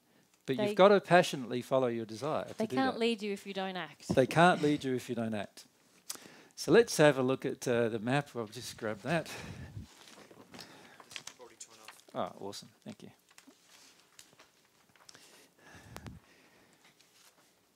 I suppose from the last time we were here, you got tired of me trying to draw the states. So now somebody has given me a map of the states in proportion. So we'll just load that up and just have a bit in the corners. Be good. So there's your lovely piece of land. Okay. Now, most of you are aware that... can I draw on this? Is that fine? You sure? Okay. Most of you are aware that there are some major faults coming all the way down through here, yes? Aren't you? And many of you do live on this side of those faults, yes? Yep. And you love living there because it's so lovely, is it not? Yeah. And also a lot of addictions can get met in those locations, yes? Yeah. And that area of the States is actually quite a dangerous area to live in the long term, we believe. So I can't see us choosing any location in that particular area, actually. And many of you are aware that up here, where are we? It's up here, isn't it? Is Yellowstone. And many of you may be aware that it's already, there's pressure underneath Yellowstone, volcanic pressure under Yellowstone, causing the actual surface of the park to rise. And it's risen, I think it's 8 feet in the last 9 years or something like that. Yep. No. Yep. Yosemite is in California, yep. Yep. This area through here is highly seismic as well, all the way through here. Of course, you have also all the volcanoes up here. Yes, so they're all up through there as well. So this whole area here in northwestern... yeah, sure. Sorry, I'm in your way, Michael. So this area here in northwestern America is a very highly active area, and as earth changes occur, obviously these areas are going to be quite severely affected. Now, a lot of people ask me when they occur. Well, like I find it difficult to predict the actions of 30 billion people and their soul condition and what they'll do with their soul condition when they receive any love from God still. So I can't predict the actual timing of any event. My feelings are at the moment that it is relatively soon, in the sense of maybe some events, maybe even in the next 2 months. That's my feeling, but I don't know for certain. However, I don't feel inclined to support a learning centre in those locations. Right? And the locations we feel that have a bit more of a potential for long-term survivability are here. One is in this area here, which is nestled behind ranges around, I think it's around 100 to 150 miles from Austin and San Antonio in Texas. And there's nestled by ranges all the way around. There's ranges protecting from the Gulf. There's also ranges protecting from the north. And we feel that area will be relatively safe. Now, the problem you have here in the States, and I must mention this, is that your cities are hotbeds of rage, as many of you already know. Imagine what they're going to be like without any law. If this is what they're like with law, what do you think they're going to be like without law? Sorry, I'll just have a bit of a...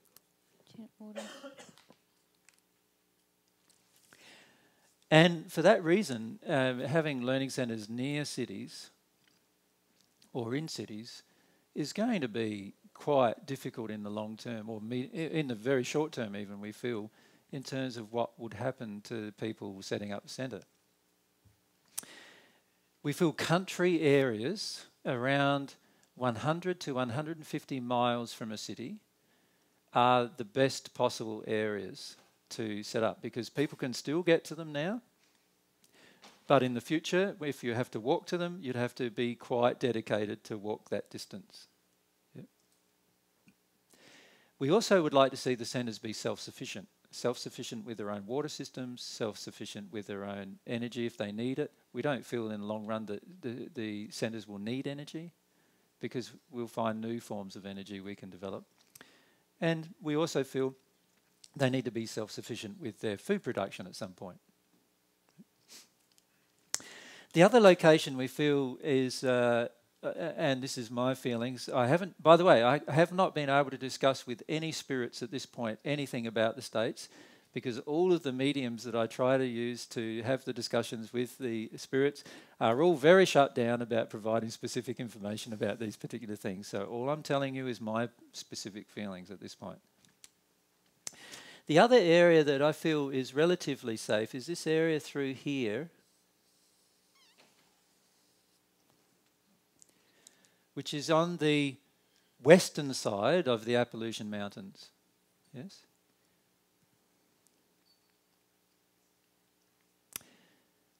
And you don't want to go too far south, but you want to be fairly south in that particular area, I feel.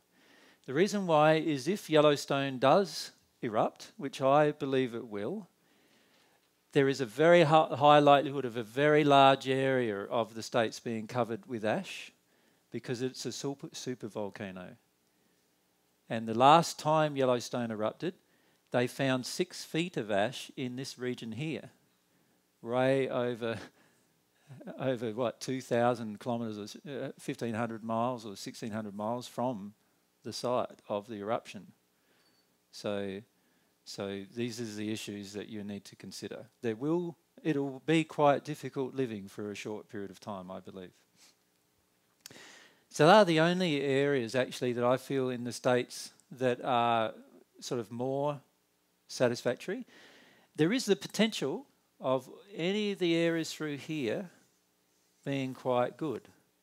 But again, you'll have to let your spirit friends guide you to the right areas. So that's through New Mexico and edges of Arizona. However, you must understand that these are highly seismic areas, and there are supervolcanoes in two very close to these areas, but at this stage, I do not feel that they will erupt. The last time they erupted, the whole of the States was covered in ash. Yep. And so if they ever erupted together, the entire of your continent would be pretty much covered in ash and be dark for a long period of time. Do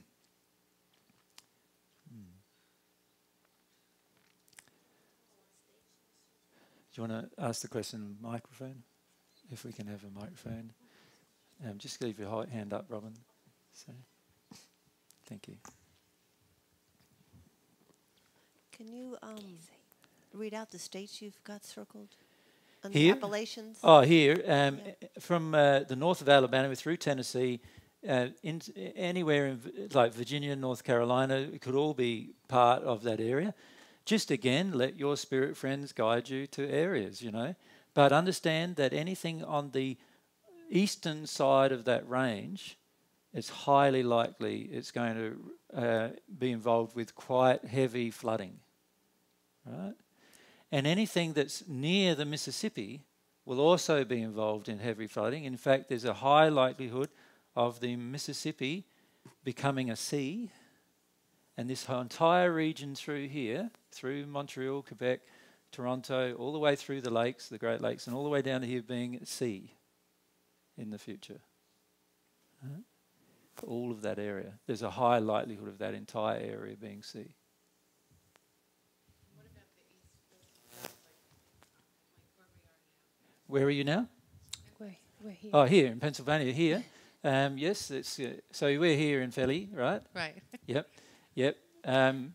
What do you think? Water. Yeah, obviously, yeah, there'll be a lot of water-based events. Now, I'm not saying in the long term that there might not be land here still. Does that make sense? But in the short term, there's going to be events that flood in, flood out, and so forth, take land with them, and so forth.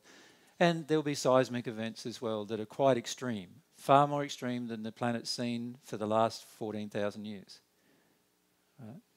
So there'll be quite extreme seismic events. And the current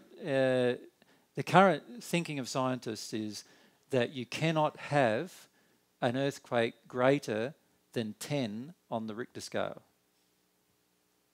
Well, historically, when you're talking like 14,000 years ago, there were earthquakes over 14 on the Richter scale, which you're talking 10,000 times the intensity of a 10 on the Richter scale. So potentially very, very large seismic events, unheard of, where whole parts of the entire crust crack apart, and crack apart for depths as deep as or deeper than the Grand Canyon. Right? So you're talking about quite large seismic events. Yep. Now again, I don't know when these particular events will occur, but I feel many of them will start occurring quite soon. The key is to just follow your desires. Now, if we're looking at Canada, let's look at different areas. I feel the area in here, in this area here, where we're in here, is an interesting area, which is sort of Quebec, Canada, Maine, in that area there. There's a mountain range through here, and there's another range that goes through here, and in between the two ranges, I feel will be a very good spot, actually, for the first Canadian learning centres. We do feel in the long run that Canada will have quite a lot of learning centres there. But in the short term, we're not sure how many will occur there. But that would be a lovely location, lovely area for them to occur. And that's the area I'd be focusing on if it was me making a choice. But again, let your spirit friends guide you to locations. Right? So what we find is that a lot of people worry too much. Some of you, even me saying these things, you worry straight away, like you're straight away afraid, And the key is with all fears, they all need to be addressed at some point. And all I'm doing is saying these are where we feel the long-term survivability of a learning centre is probably most productive place to set up a centre.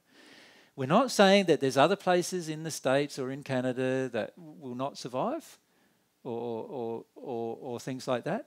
What we're saying is if we want to set up a centre now, there's certain places which are sort of like ideal locations for a centre because of their nature more than anything else, because of where they are and what they do and what kind of things already exist there.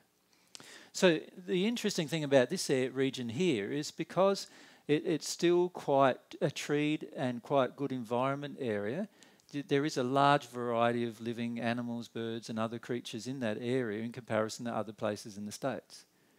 And so that becomes a very, very much an area of interest because if we could be involved in the support of those particular systems, those ecosystems, that would be wonderful.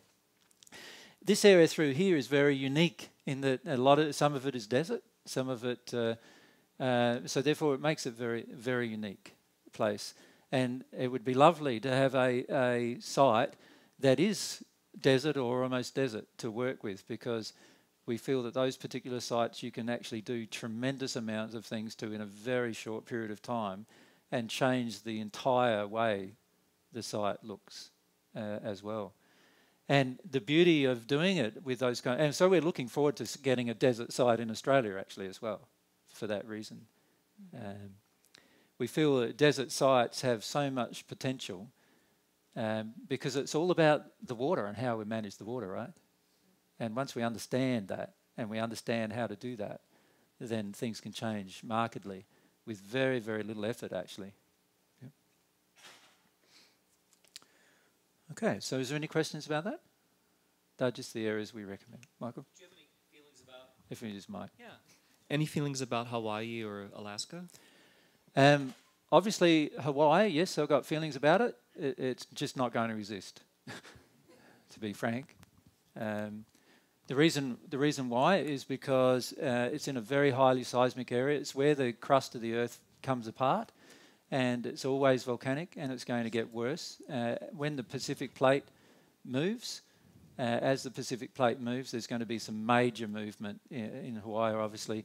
And I cannot see anybody who's currently living in Hawaii and who stays there surviving the events. Oh my God. Yeah, at all. And to be frank, I can't see anybody who's living in like LA, San Diego, San Francisco, and all of those locations surviving the events either. Anybody. Because the events just be so large. Much larger than what anybody currently is able to conceive. Yep. And so I feel, again, if you just follow your desires and passions, though, and not your addictions, you'll be led to the right locations. Generally, that's what happens. That's how God designed it. if you connect to your soul and there are obviously places in Mexico that would be fine. So all the way through, you've got this range that goes through Mexico, yes. And on this side of the range, further enough distance from the Gulf, in this area, in these regions here, all through here, be fine areas again to set up any location. And there's certain advantages in doing it in Mexico. We feel that we'll be in the long term, a lot of people in Mexico interested in the divine truth. So it'd be a very interesting place to set up a center. A little point of the Caribbean. Puerto Rico. Yep. What happened there? And Puerto Rico is a volcanic island. Yep. And it will not survive earth changes, I don't believe. Yep. The only island in the Caribbean I feel that may survive earth changes is probably Barbados, and it's only because it's not volcanic. Yep. Yep. If we go there, if we go just around, because there's quite a few questions about location. Now, can you feel your fear kicking in? Can you just feel that? If you just go behind straight you. up, yeah. Yep. Yep. Yep, just straight behind. Yep. Yep. So, yeah, can you feel your fear kicking in? Yeah. Yes? Yeah. Why? Fear of safety. Okay. Can you feel that fear that you said you didn't have? That wasn't creating wars? You remember that fear that I talked about? This is the fear, yeah. Go on. How do you feel about South Mexico? And the more south in Mexico you go, I feel South Mexico will be fine in different areas. I haven't given a good look over in terms of a map or anything. I feel as you proceed down into Central America, though, things will become very dicey in that region because that's all part of the Pacific Plate that is going to move. And anything connected to that plate is just going to move quite violently. Dicey? What do you mean? Dicey, sorry, Australian colloquial, means, it probably would not survive if you were going to live there in Central America. Risky. In South Mexico, there are certain locations that should be fine to live, but again, you'd have to go by feelings and be led to the right locations. You don't want it to be close to the Gulf, and you don't want it to be close to the Pacific. So you want, because you've got potentially water coming from both directions. How much close? Because in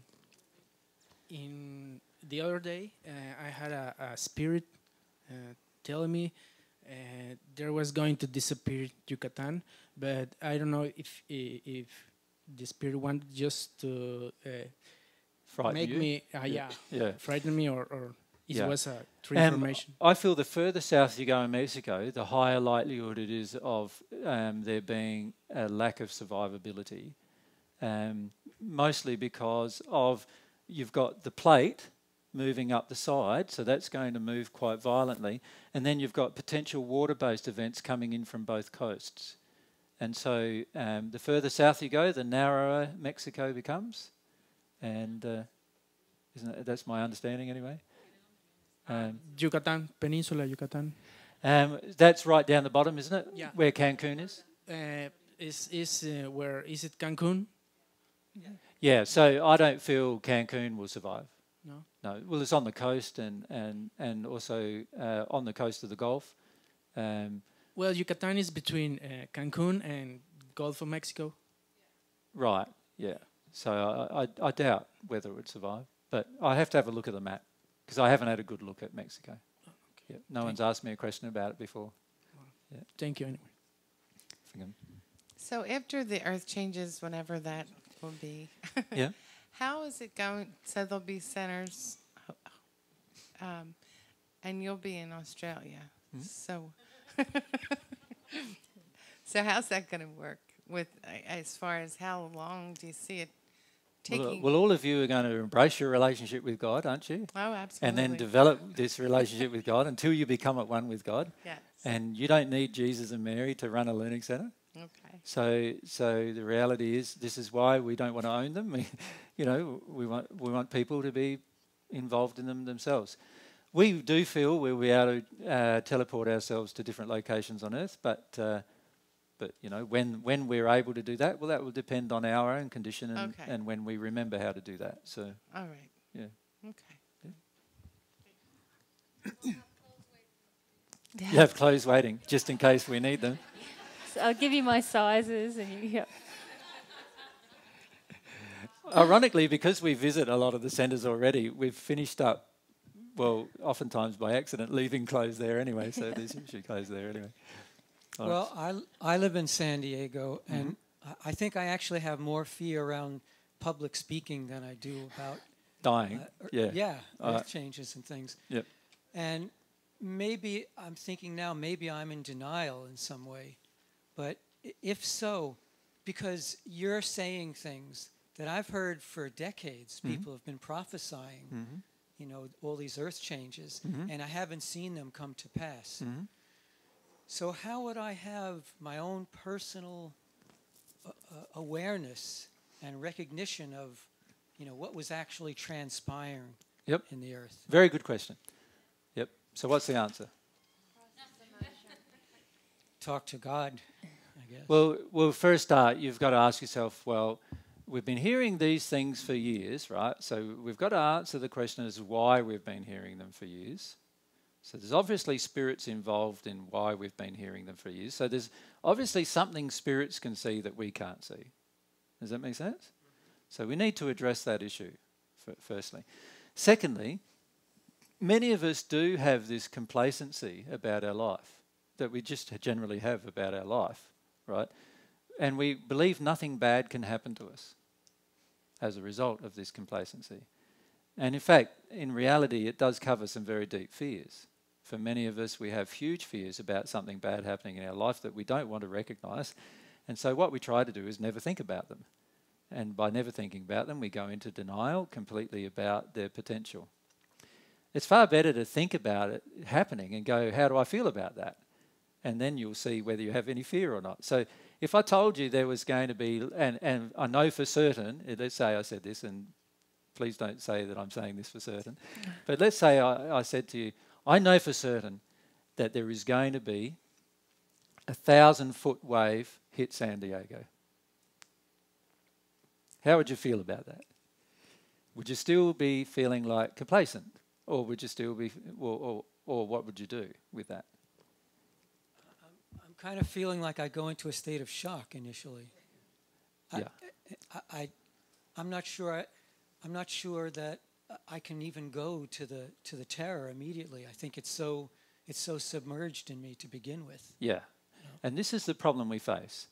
The reason why our spirit friends cannot educate us rapidly about particular events and situations is because we are so resistive, because as soon as we hear it, we're shocked and we can't even process anything further than that.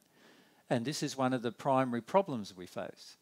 And this is the problem I face when I'm discussing these problems with mediums, because as soon as I start discussing with a medium the potential events become so big in the medium's mind that the medium starts shutting down, and then I can't discuss the event with the spirits who are trying to give the information. And so this is the problem I'm having with addressing the issues with different mediums. different medium, every medium that I've had, and including Mary at this point, that I begin discussing with spirits through this issue of earth changes, the medium goes into some level of fear and shock about the potential, and then all of a sudden there's no discussion anymore that's realistic or honest that I can see there's errors in the discussion, and so I can't continue. So all I've got to do myself is to trust my own sensations and feelings about it.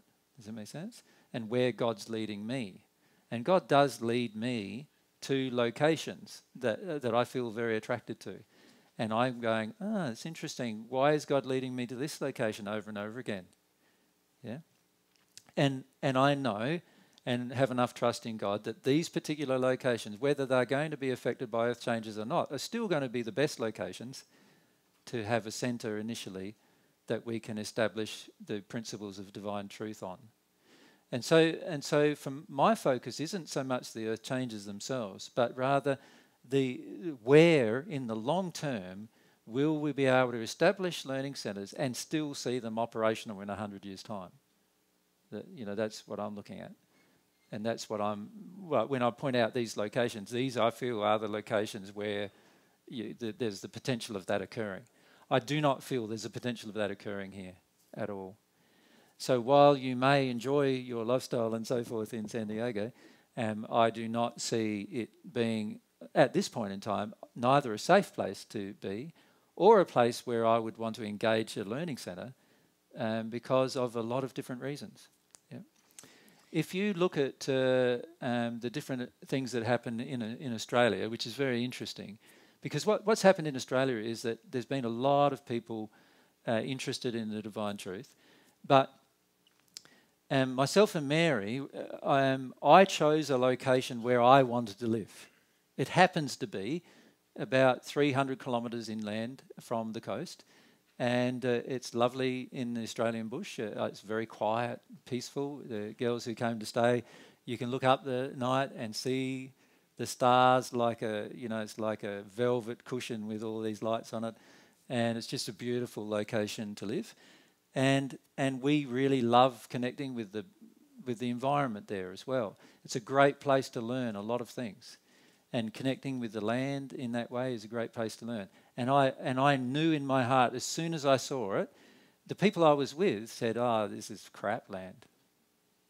So it's no good. Like, why do you want to get this? It's a waste of money. Weren't attracted to it all. And I said, no, this is what I'm looking for. Damaged land that I can illustrate the principles of truth on quite easily. And it's nice and quiet and it's peaceful. And I knew in my heart too that my soulmate would love it. Right? And so I said, this is the land I want. So I bought 40 acres there, and it just happens to be now 2 kilometres away from where a learning centre is, and another 40 other couples or families who are wanting to practice the principles of divine truth. When you create a location like that, and I didn't think of that when I first went there. Yeah. I was just thinking of what's best for my soul, what's best for my growth, what's best for my future enjoyment of my life. And I wanted some kind of isolation because that's a great way to deal with your emotions in a lot of ways. And Lawrence, I think in answer to your question, how do you have your own knowledge? I think it's really about this whole thing we spent the first half talking about today is getting out of denial and addiction so you can reach your soul. When you reach your soul, immediately you have the capacity to interact. Remember I said more authentically with other people, which includes your spirit guides and God. So that's how you're going to have a knowledge for yourself. And that's what I keep reminding myself as well. When I get into my soul, that's when I'm going to be able to be guided much more. That's when I'm going to have more knowledge of all things. And I don't want don't take it from us where you should live. Take it, get to your soul, feel your desires, and then, I feel so confident that you'll be safe. But you can't do it if you do it from fear, addiction. You're not in the ballpark of your soul then, and so you're not going to have a knowing. Yeah. Thanks. Yeah, I definitely want it to be my soul's direction. Sure. And of course. Yeah. But I really appreciate your bringing this subject up. Yeah. It just feels very timely now that you're talking about it. Yeah. Sean, could you just move the camera over for us so I can stay here with Mary? That's good. Thank you. Can I just ask someone the time? Because we have to be out. We have to be out of here at 7, don't we, Kristen? Is that right? I think they're probably pretty flexible. Yeah. Cool. Yeah, so if we look at this situation with regard to earth change events, many of you are in complete denial of them occurring. I agree, and I feel that yes, you've been told enough that they're occurring, but you don't realise that you're being told by spirits, and spirits can see things quite some distance in advance, right? So a lot of the information that's been given to you over the last 20 years about earth changes occurring have been given to you by spirits who can see quite some distance into the future. And on Earth, we're very impatient. We sort of expect that if we're told something, then it's next week or next month or usually within the next year or whatever. And so we sort of expect if it hasn't happened the next year, then it was all false information, is the automatic assumption. And I can't agree. It's not false information. It's just that we expect the timing of it to happen as soon as we hear of it or near to that time, when the reality is we've had years and years of warnings about these particular events. These events have happened cyclically, historically, and usually within every 14 to 16,000 years. And Mary did a channeling some time ago, which you may have heard, I think it's only an audio file, about from Michael, the person who you call the Archangel Michael, and he has observed 7 of these events in his lifetime in the spirit world. So they are regular events that occur that many spirits know of regularly occurring on Earth. Because they happen every tens of thousands of years, everybody on Earth believes they're never going to happen in their particular lifetime. And I feel quite certain it's definitely going to happen in yours. Yep. Oh, another question is then, if there are mass deaths, let's say, in California, and there are a lot of really beautiful, very spiritual people on their path doing their work in California that I'm aware of, and all around the world, of course. What happens in the spirit world? I mean, it's like an Ellis Island of the spirit world. All the new immigrants. Firstly, Lawrence, you have a very high opinion of spiritual people in California in comparison to God's opinion. Many of the people who believe themselves to be highly spiritually developed on the natural love path are going to find when they pass that they will pass, like many of the other people in their neighbourhood, into the hells of the spirit world and have just as much struggle as their neighbours in working their way through their specific emotional issues. Many of them have a deep facade of love that doesn't hit their heart. It only causes them to attempt to act in ways that are loving because they feel a sense of arrogance or pride about their condition. So this is something to bear in mind when you analyse particular areas. There's certain areas in Australia that are very similar, actually, where we have certain areas where when we travel there and go to that location, we can feel the level of arrogance is so great that there is a chance that they will, for a long time, never want to have a relationship with God or work through the issues related to being humble. And we feel that there are many places in the States like that, that have this sense of personal arrogance about their condition when it's very, very different. And when they pass, they will find it to be very different, unfortunately.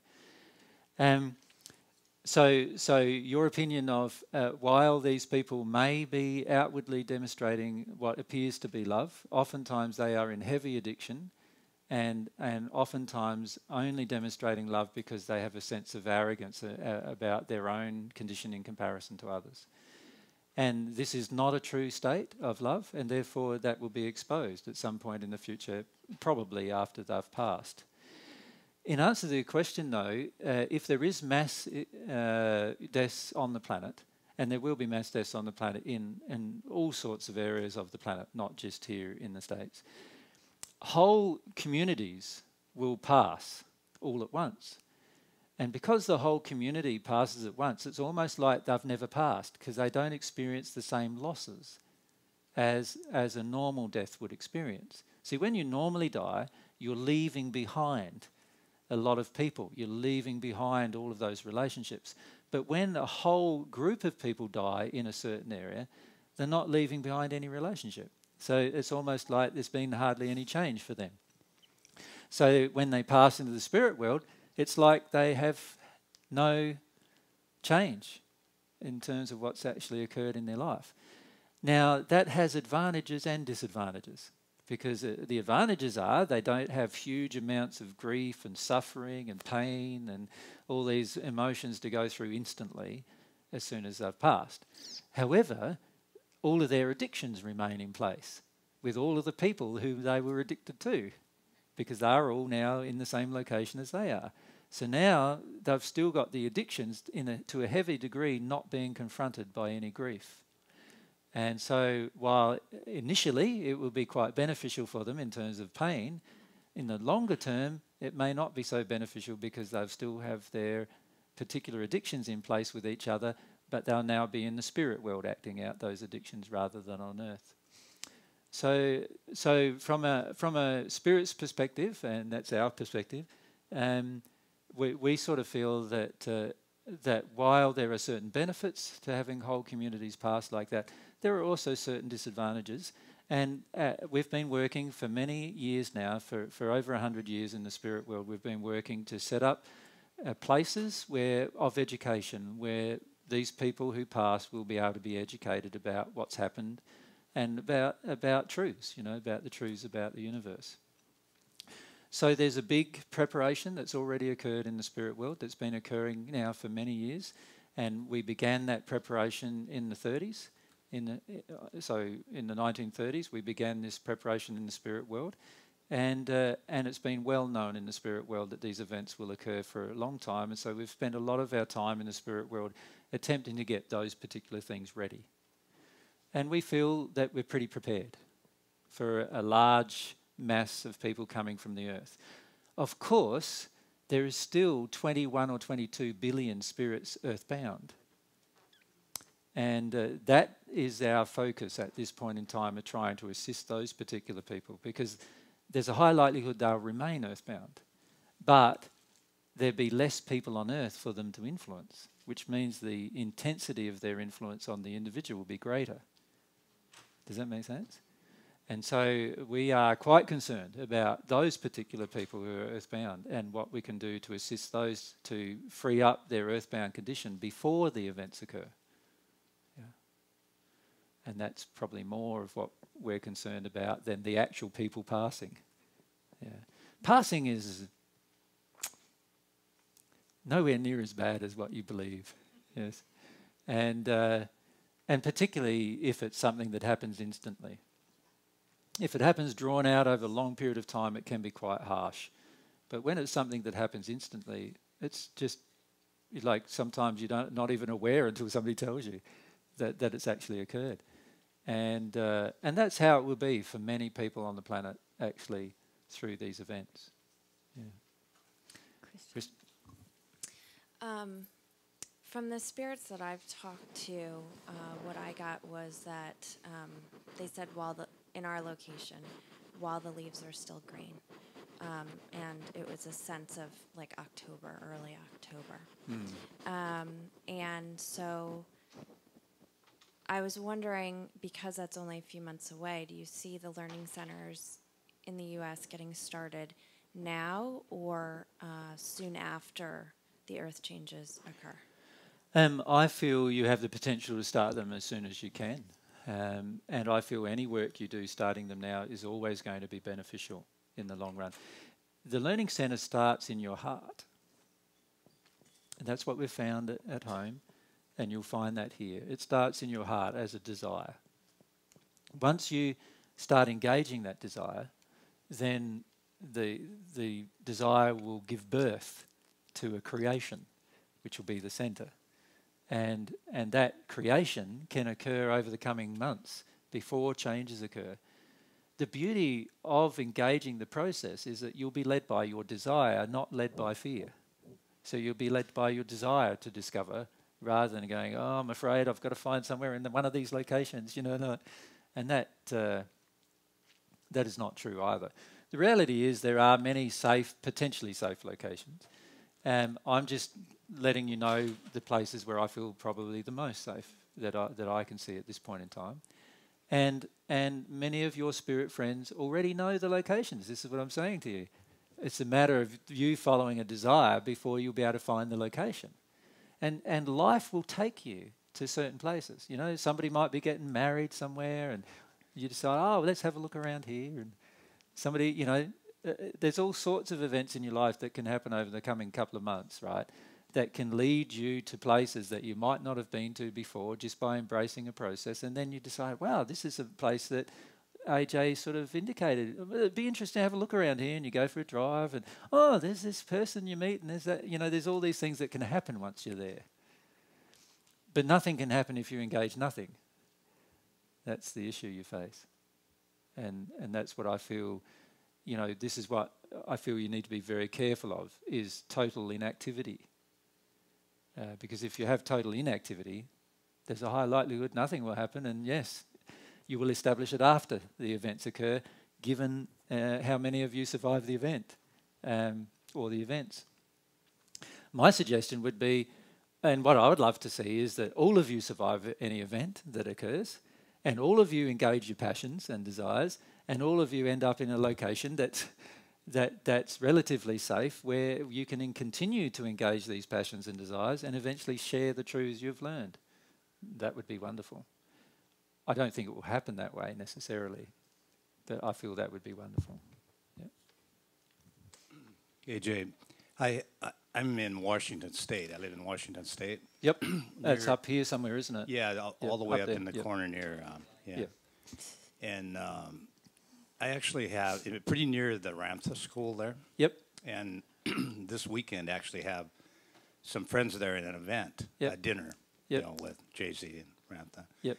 And some of those people have been, and Ramtha's been talking about earth changes for some time, as you know. And yes. Some of those people are working on underground homes, places to go. Yes. And in regard to the denial that some of us have still, and that the deep resistance to what he's been saying. Yeah. So we could look at some of the other discrepancies in those teachings and say, well, that's just a spirit, no higher than the sixth sphere, right? Yeah. And in fact, it's not Ramtha anymore. And I got that from what you said. I got that from what you said, and actually that aligns with some of the things that people have commented about and noticed in changes. And yes. But the school is still in place, and exactly. I understand all that. Yep.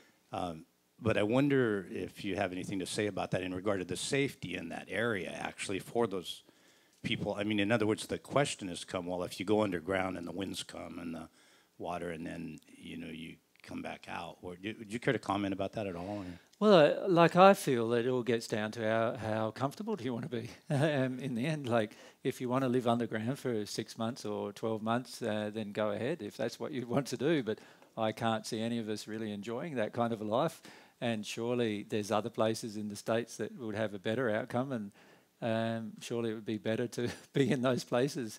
I feel that a lot of the times we can be driven by, like, people are so attached emotionally to where they currently live.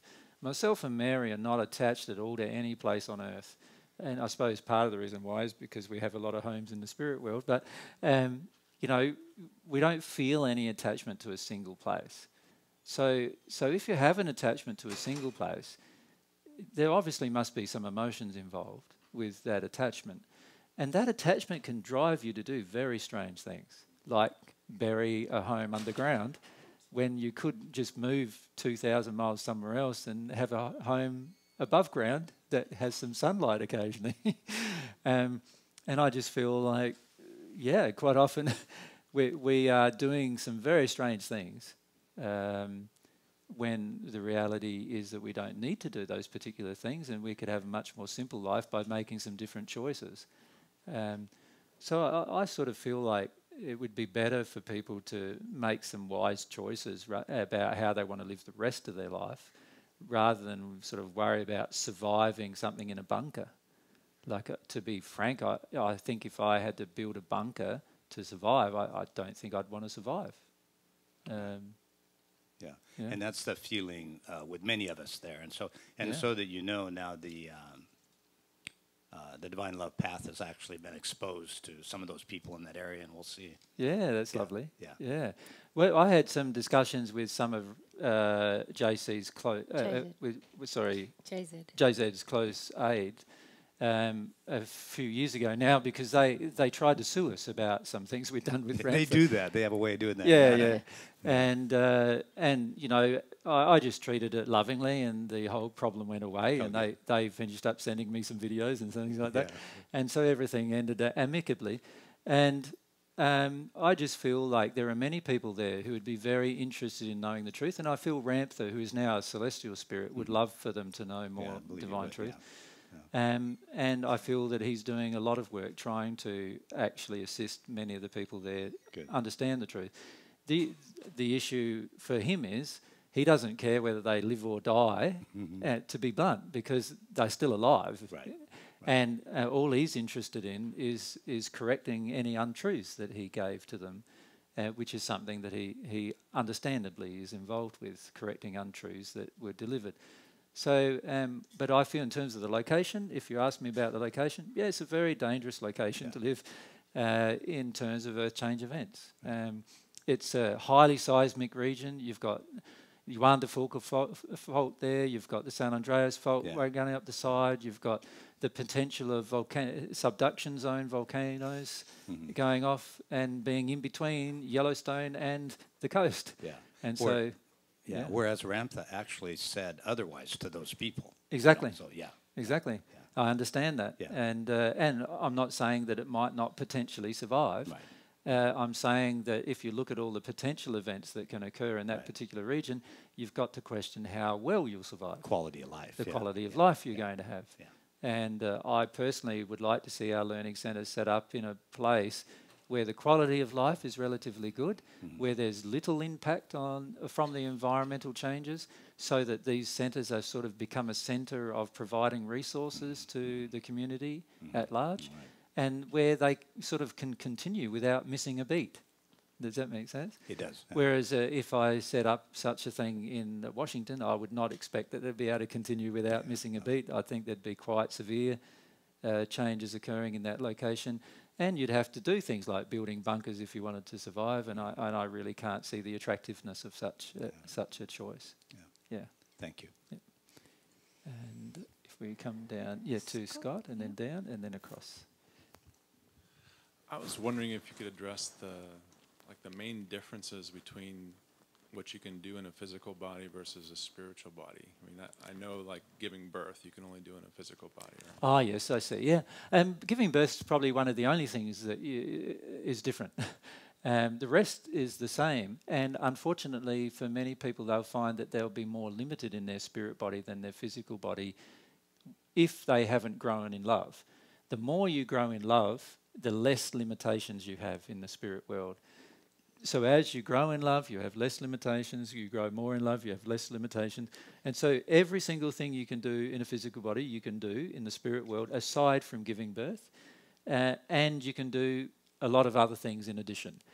The reason why giving birth is limited to the earth is because it's the place of incarnation. It's the place where a person's individualized, their first experience. And that's the reason why God's created it to be a place where birth is possible. But aside from that, anything can be done, including have sex and all the other things involved with our general life, in addition to much more. There's much more possible in the spirit world, but it's only possible when the condition of love allows it. Whereas on earth, you can do things here that are not dependent upon the condition of love that you're in, whereas in the spirit world, it's all dependent upon the condition of love you're in. So there's also, flora and fauna. Yes, yes. Animals, birds, trees. There's no insects.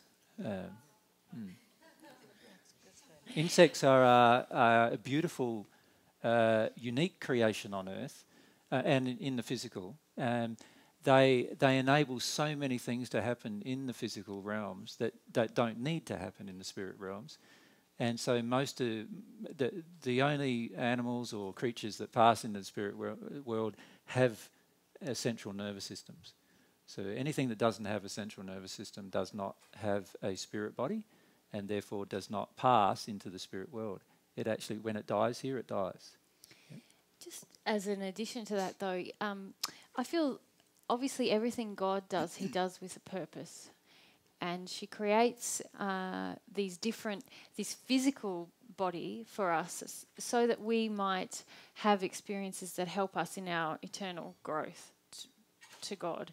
So while what we say about passing is not a big deal, and in the spirit world you can do lots of fantastic things and have a full existence and continue to grow and all of those things that are not commonly known on the earth, there is a purpose and a value for this physical life that we have, and that is why obviously it's loving to have a regard for this life that we're given here in the physical, because there are certain lessons and mercies and different experiences and ways that God can teach us here that are unique to the earth. And that are not available in the spirit world, yeah.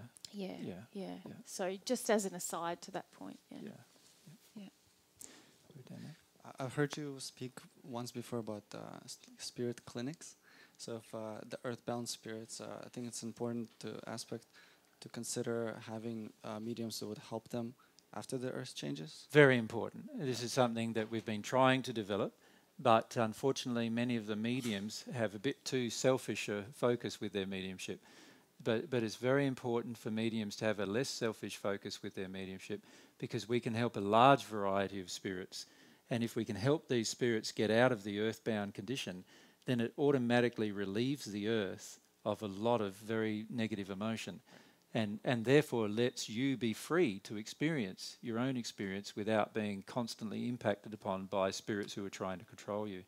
So we feel this role, one of the Learning Centre teams is the mediumship team, and the reason why the mediumship team's been created is specifically to help spirits progress. And we feel there's a great opportunity there, and it's going to be so much fun for the people who want to do that in terms of helping the particular spirits progress. And we also feel that we'll relieve the earth of so much pressure, and even relieve individually you of so much pressure to feel your own emotions, because a lot of times suppression at the moment occurs because these spirits want you to maintain your addictions. And so we've really... we do a lot of work ourselves trying to help groups of spirits, but we'd love to see large teams of people helping spirits. Yeah, I'd love to learn personally. Yeah. No, it's a very enjoyable and fulfilling thing to do. Yeah, I was fascinated just listening online and on Friday as well. Yeah, it's just wonderful being able to engage people who have a strong desire to change, or who have a lot of problems with changing, and then to feel them go through those changes, and the relationship that gets established is also a deep friendship that continues for the rest of your existence. Actually, you finish up passing into the spirit world, and actually all of those people who you helped that you can't remember the face of, and will all just come to you and say, you were the very first person that helped me, and there's so much joy that you receive through having known that you did all these things without really understanding the power of what you did. And I feel that's a wonderful process to be involved in. Yeah. And another quick question. I've never heard you speak about the extraterrestrial involvement in all this, because I know that's real, but I don't know how it fits in. I've spoken about it before, but basically there is no extraterrestrial involvement in all this. There are spirits who claim to be extraterrestrials and who materialise sometimes, forms and also themselves in different states. And these spirits are what I would feel... They're spirits who do not understand what they're even doing, to be frank. That's what I figured, yeah. And they often do take people from the earth and in their sleep state and experiment on them and do all sorts of things to them, which are all unloving. So therefore people on earth do have the experiences they describe. Yep. But they are all very unloving spirits involved in this perpetration of these untruths. But unfortunately, not many people on earth are open to the truth of what's really happening there either. Yep, that's the first time I hear the truth. Thank you. Yeah. Be up the back there. And then I think we can finish off now. Everyone's pretty tired. I'm pretty tired. You're up the back. I'm pretty tired. It's time for us to finish. EJ, no one chooses where to die or how to die. For example, yesterday or 2 days ago in Colorado. Yeah. Can you answer? Yes, the reality is we all choose where to die, how to die, and when we're going to die. But it's not an intellectual choice. It's because of the choices we're making in our soul of the different things that we suppress that create events around us that cause our death. So every death that occurs on this planet, every single one, is caused by an amalgamation of a series of events that have led to us make specific choices that have led to our own demise. And we all need to understand that.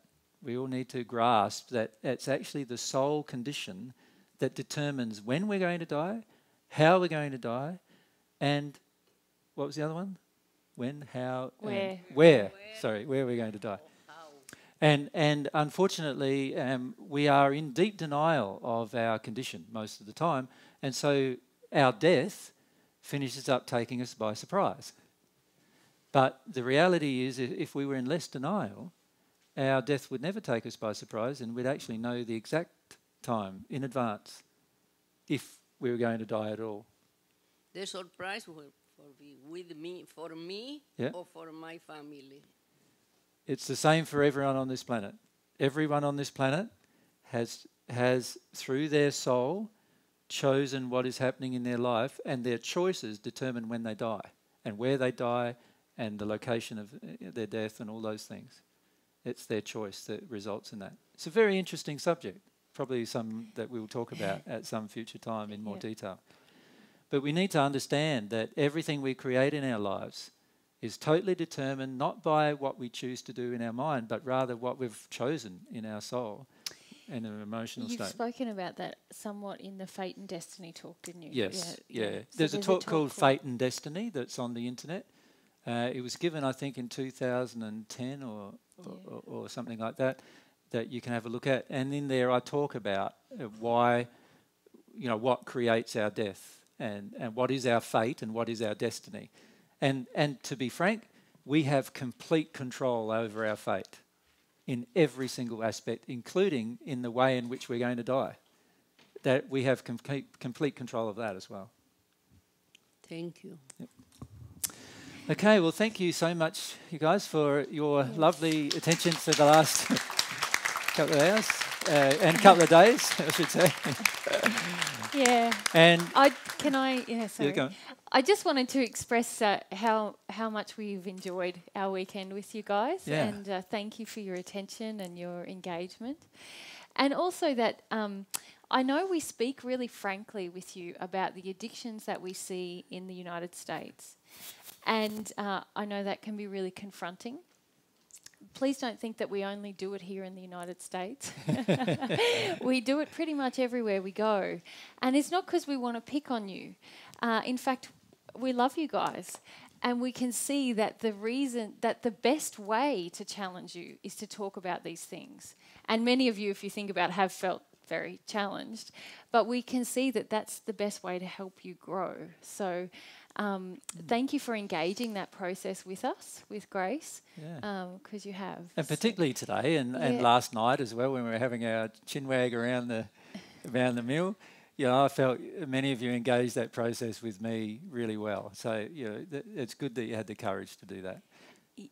And also I wanted to thank people. A few of you expressed an interest in book group, and I'm sorry that we didn't have the chance to run a book group while we were here. It was just too busy, and we're still a bit trying to adjust to time zones, so it didn't happen. But Yeah. thank you for that interest. Yeah. And lastly, you're probably about to do it, but just to acknowledge those people who helped us organise here. Yes. And if I can point out to you that they have actually paid for the venue, and they've actually paid for our accommodation as well. So we would love to thank them for that. We've had people in Australia pay for our flights to you, so we'd like to thank them for that. And we'd also like to thank you for your donations that you've given to us this weekend. And just one other group of people who donate to you and to us all the time, and that is specifically Lena and Igor in Australia, who without them, you guys would never have seen anything on YouTube, actually. Yeah. So we'd like to thank them. Yeah. And also, we'd like to thank Luli too, I feel, who's on our office email inquiries. You've probably had an interaction. You may have with had her. an interaction with her, probably. Yeah. And she is now looking after that full time, pretty much. And as you can imagine, it's a growing job because more and more people who become aware of Divine Truth end up sending information. And it's been wonderful she's been doing that, because the reality is myself and Mary very rarely now get to answer our emails. I think I've got 500 emails unread in my inbox at this point in time. And it's great having somebody there who's willing to address issues with people in a very patient manner by the written word, which is quite difficult actually and time consuming. So we'd like to thank her for that too. Yeah, absolutely. Yeah. Yeah. Now, you can express your appreciation to those people. We have their, on our website now, we have their contact details. If you look at, I think it's the donation section, donations to others, you'll find Luli is on the site and with her details, and Lena and Igor are on the site with their details.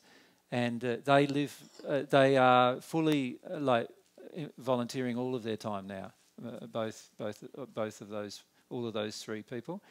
And so we'd like to thank them so much for doing that. And they are, while we do give them some funds ourselves, it's not enough for them to live that we give them.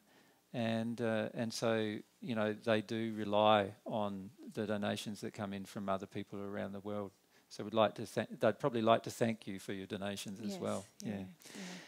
All right. Well, thank you so much for your time, and hopefully we it's can great catching up inspire with you to discover your souls. Yeah, and to follow your passions over the coming months. Yeah. Yeah, not to delay it and not to put it off. Yeah, that'd be fantastic. That'd be fantastic. Yeah. Yeah. So thanks for your time. Thanks, guys. everyone. Thank you. Yeah.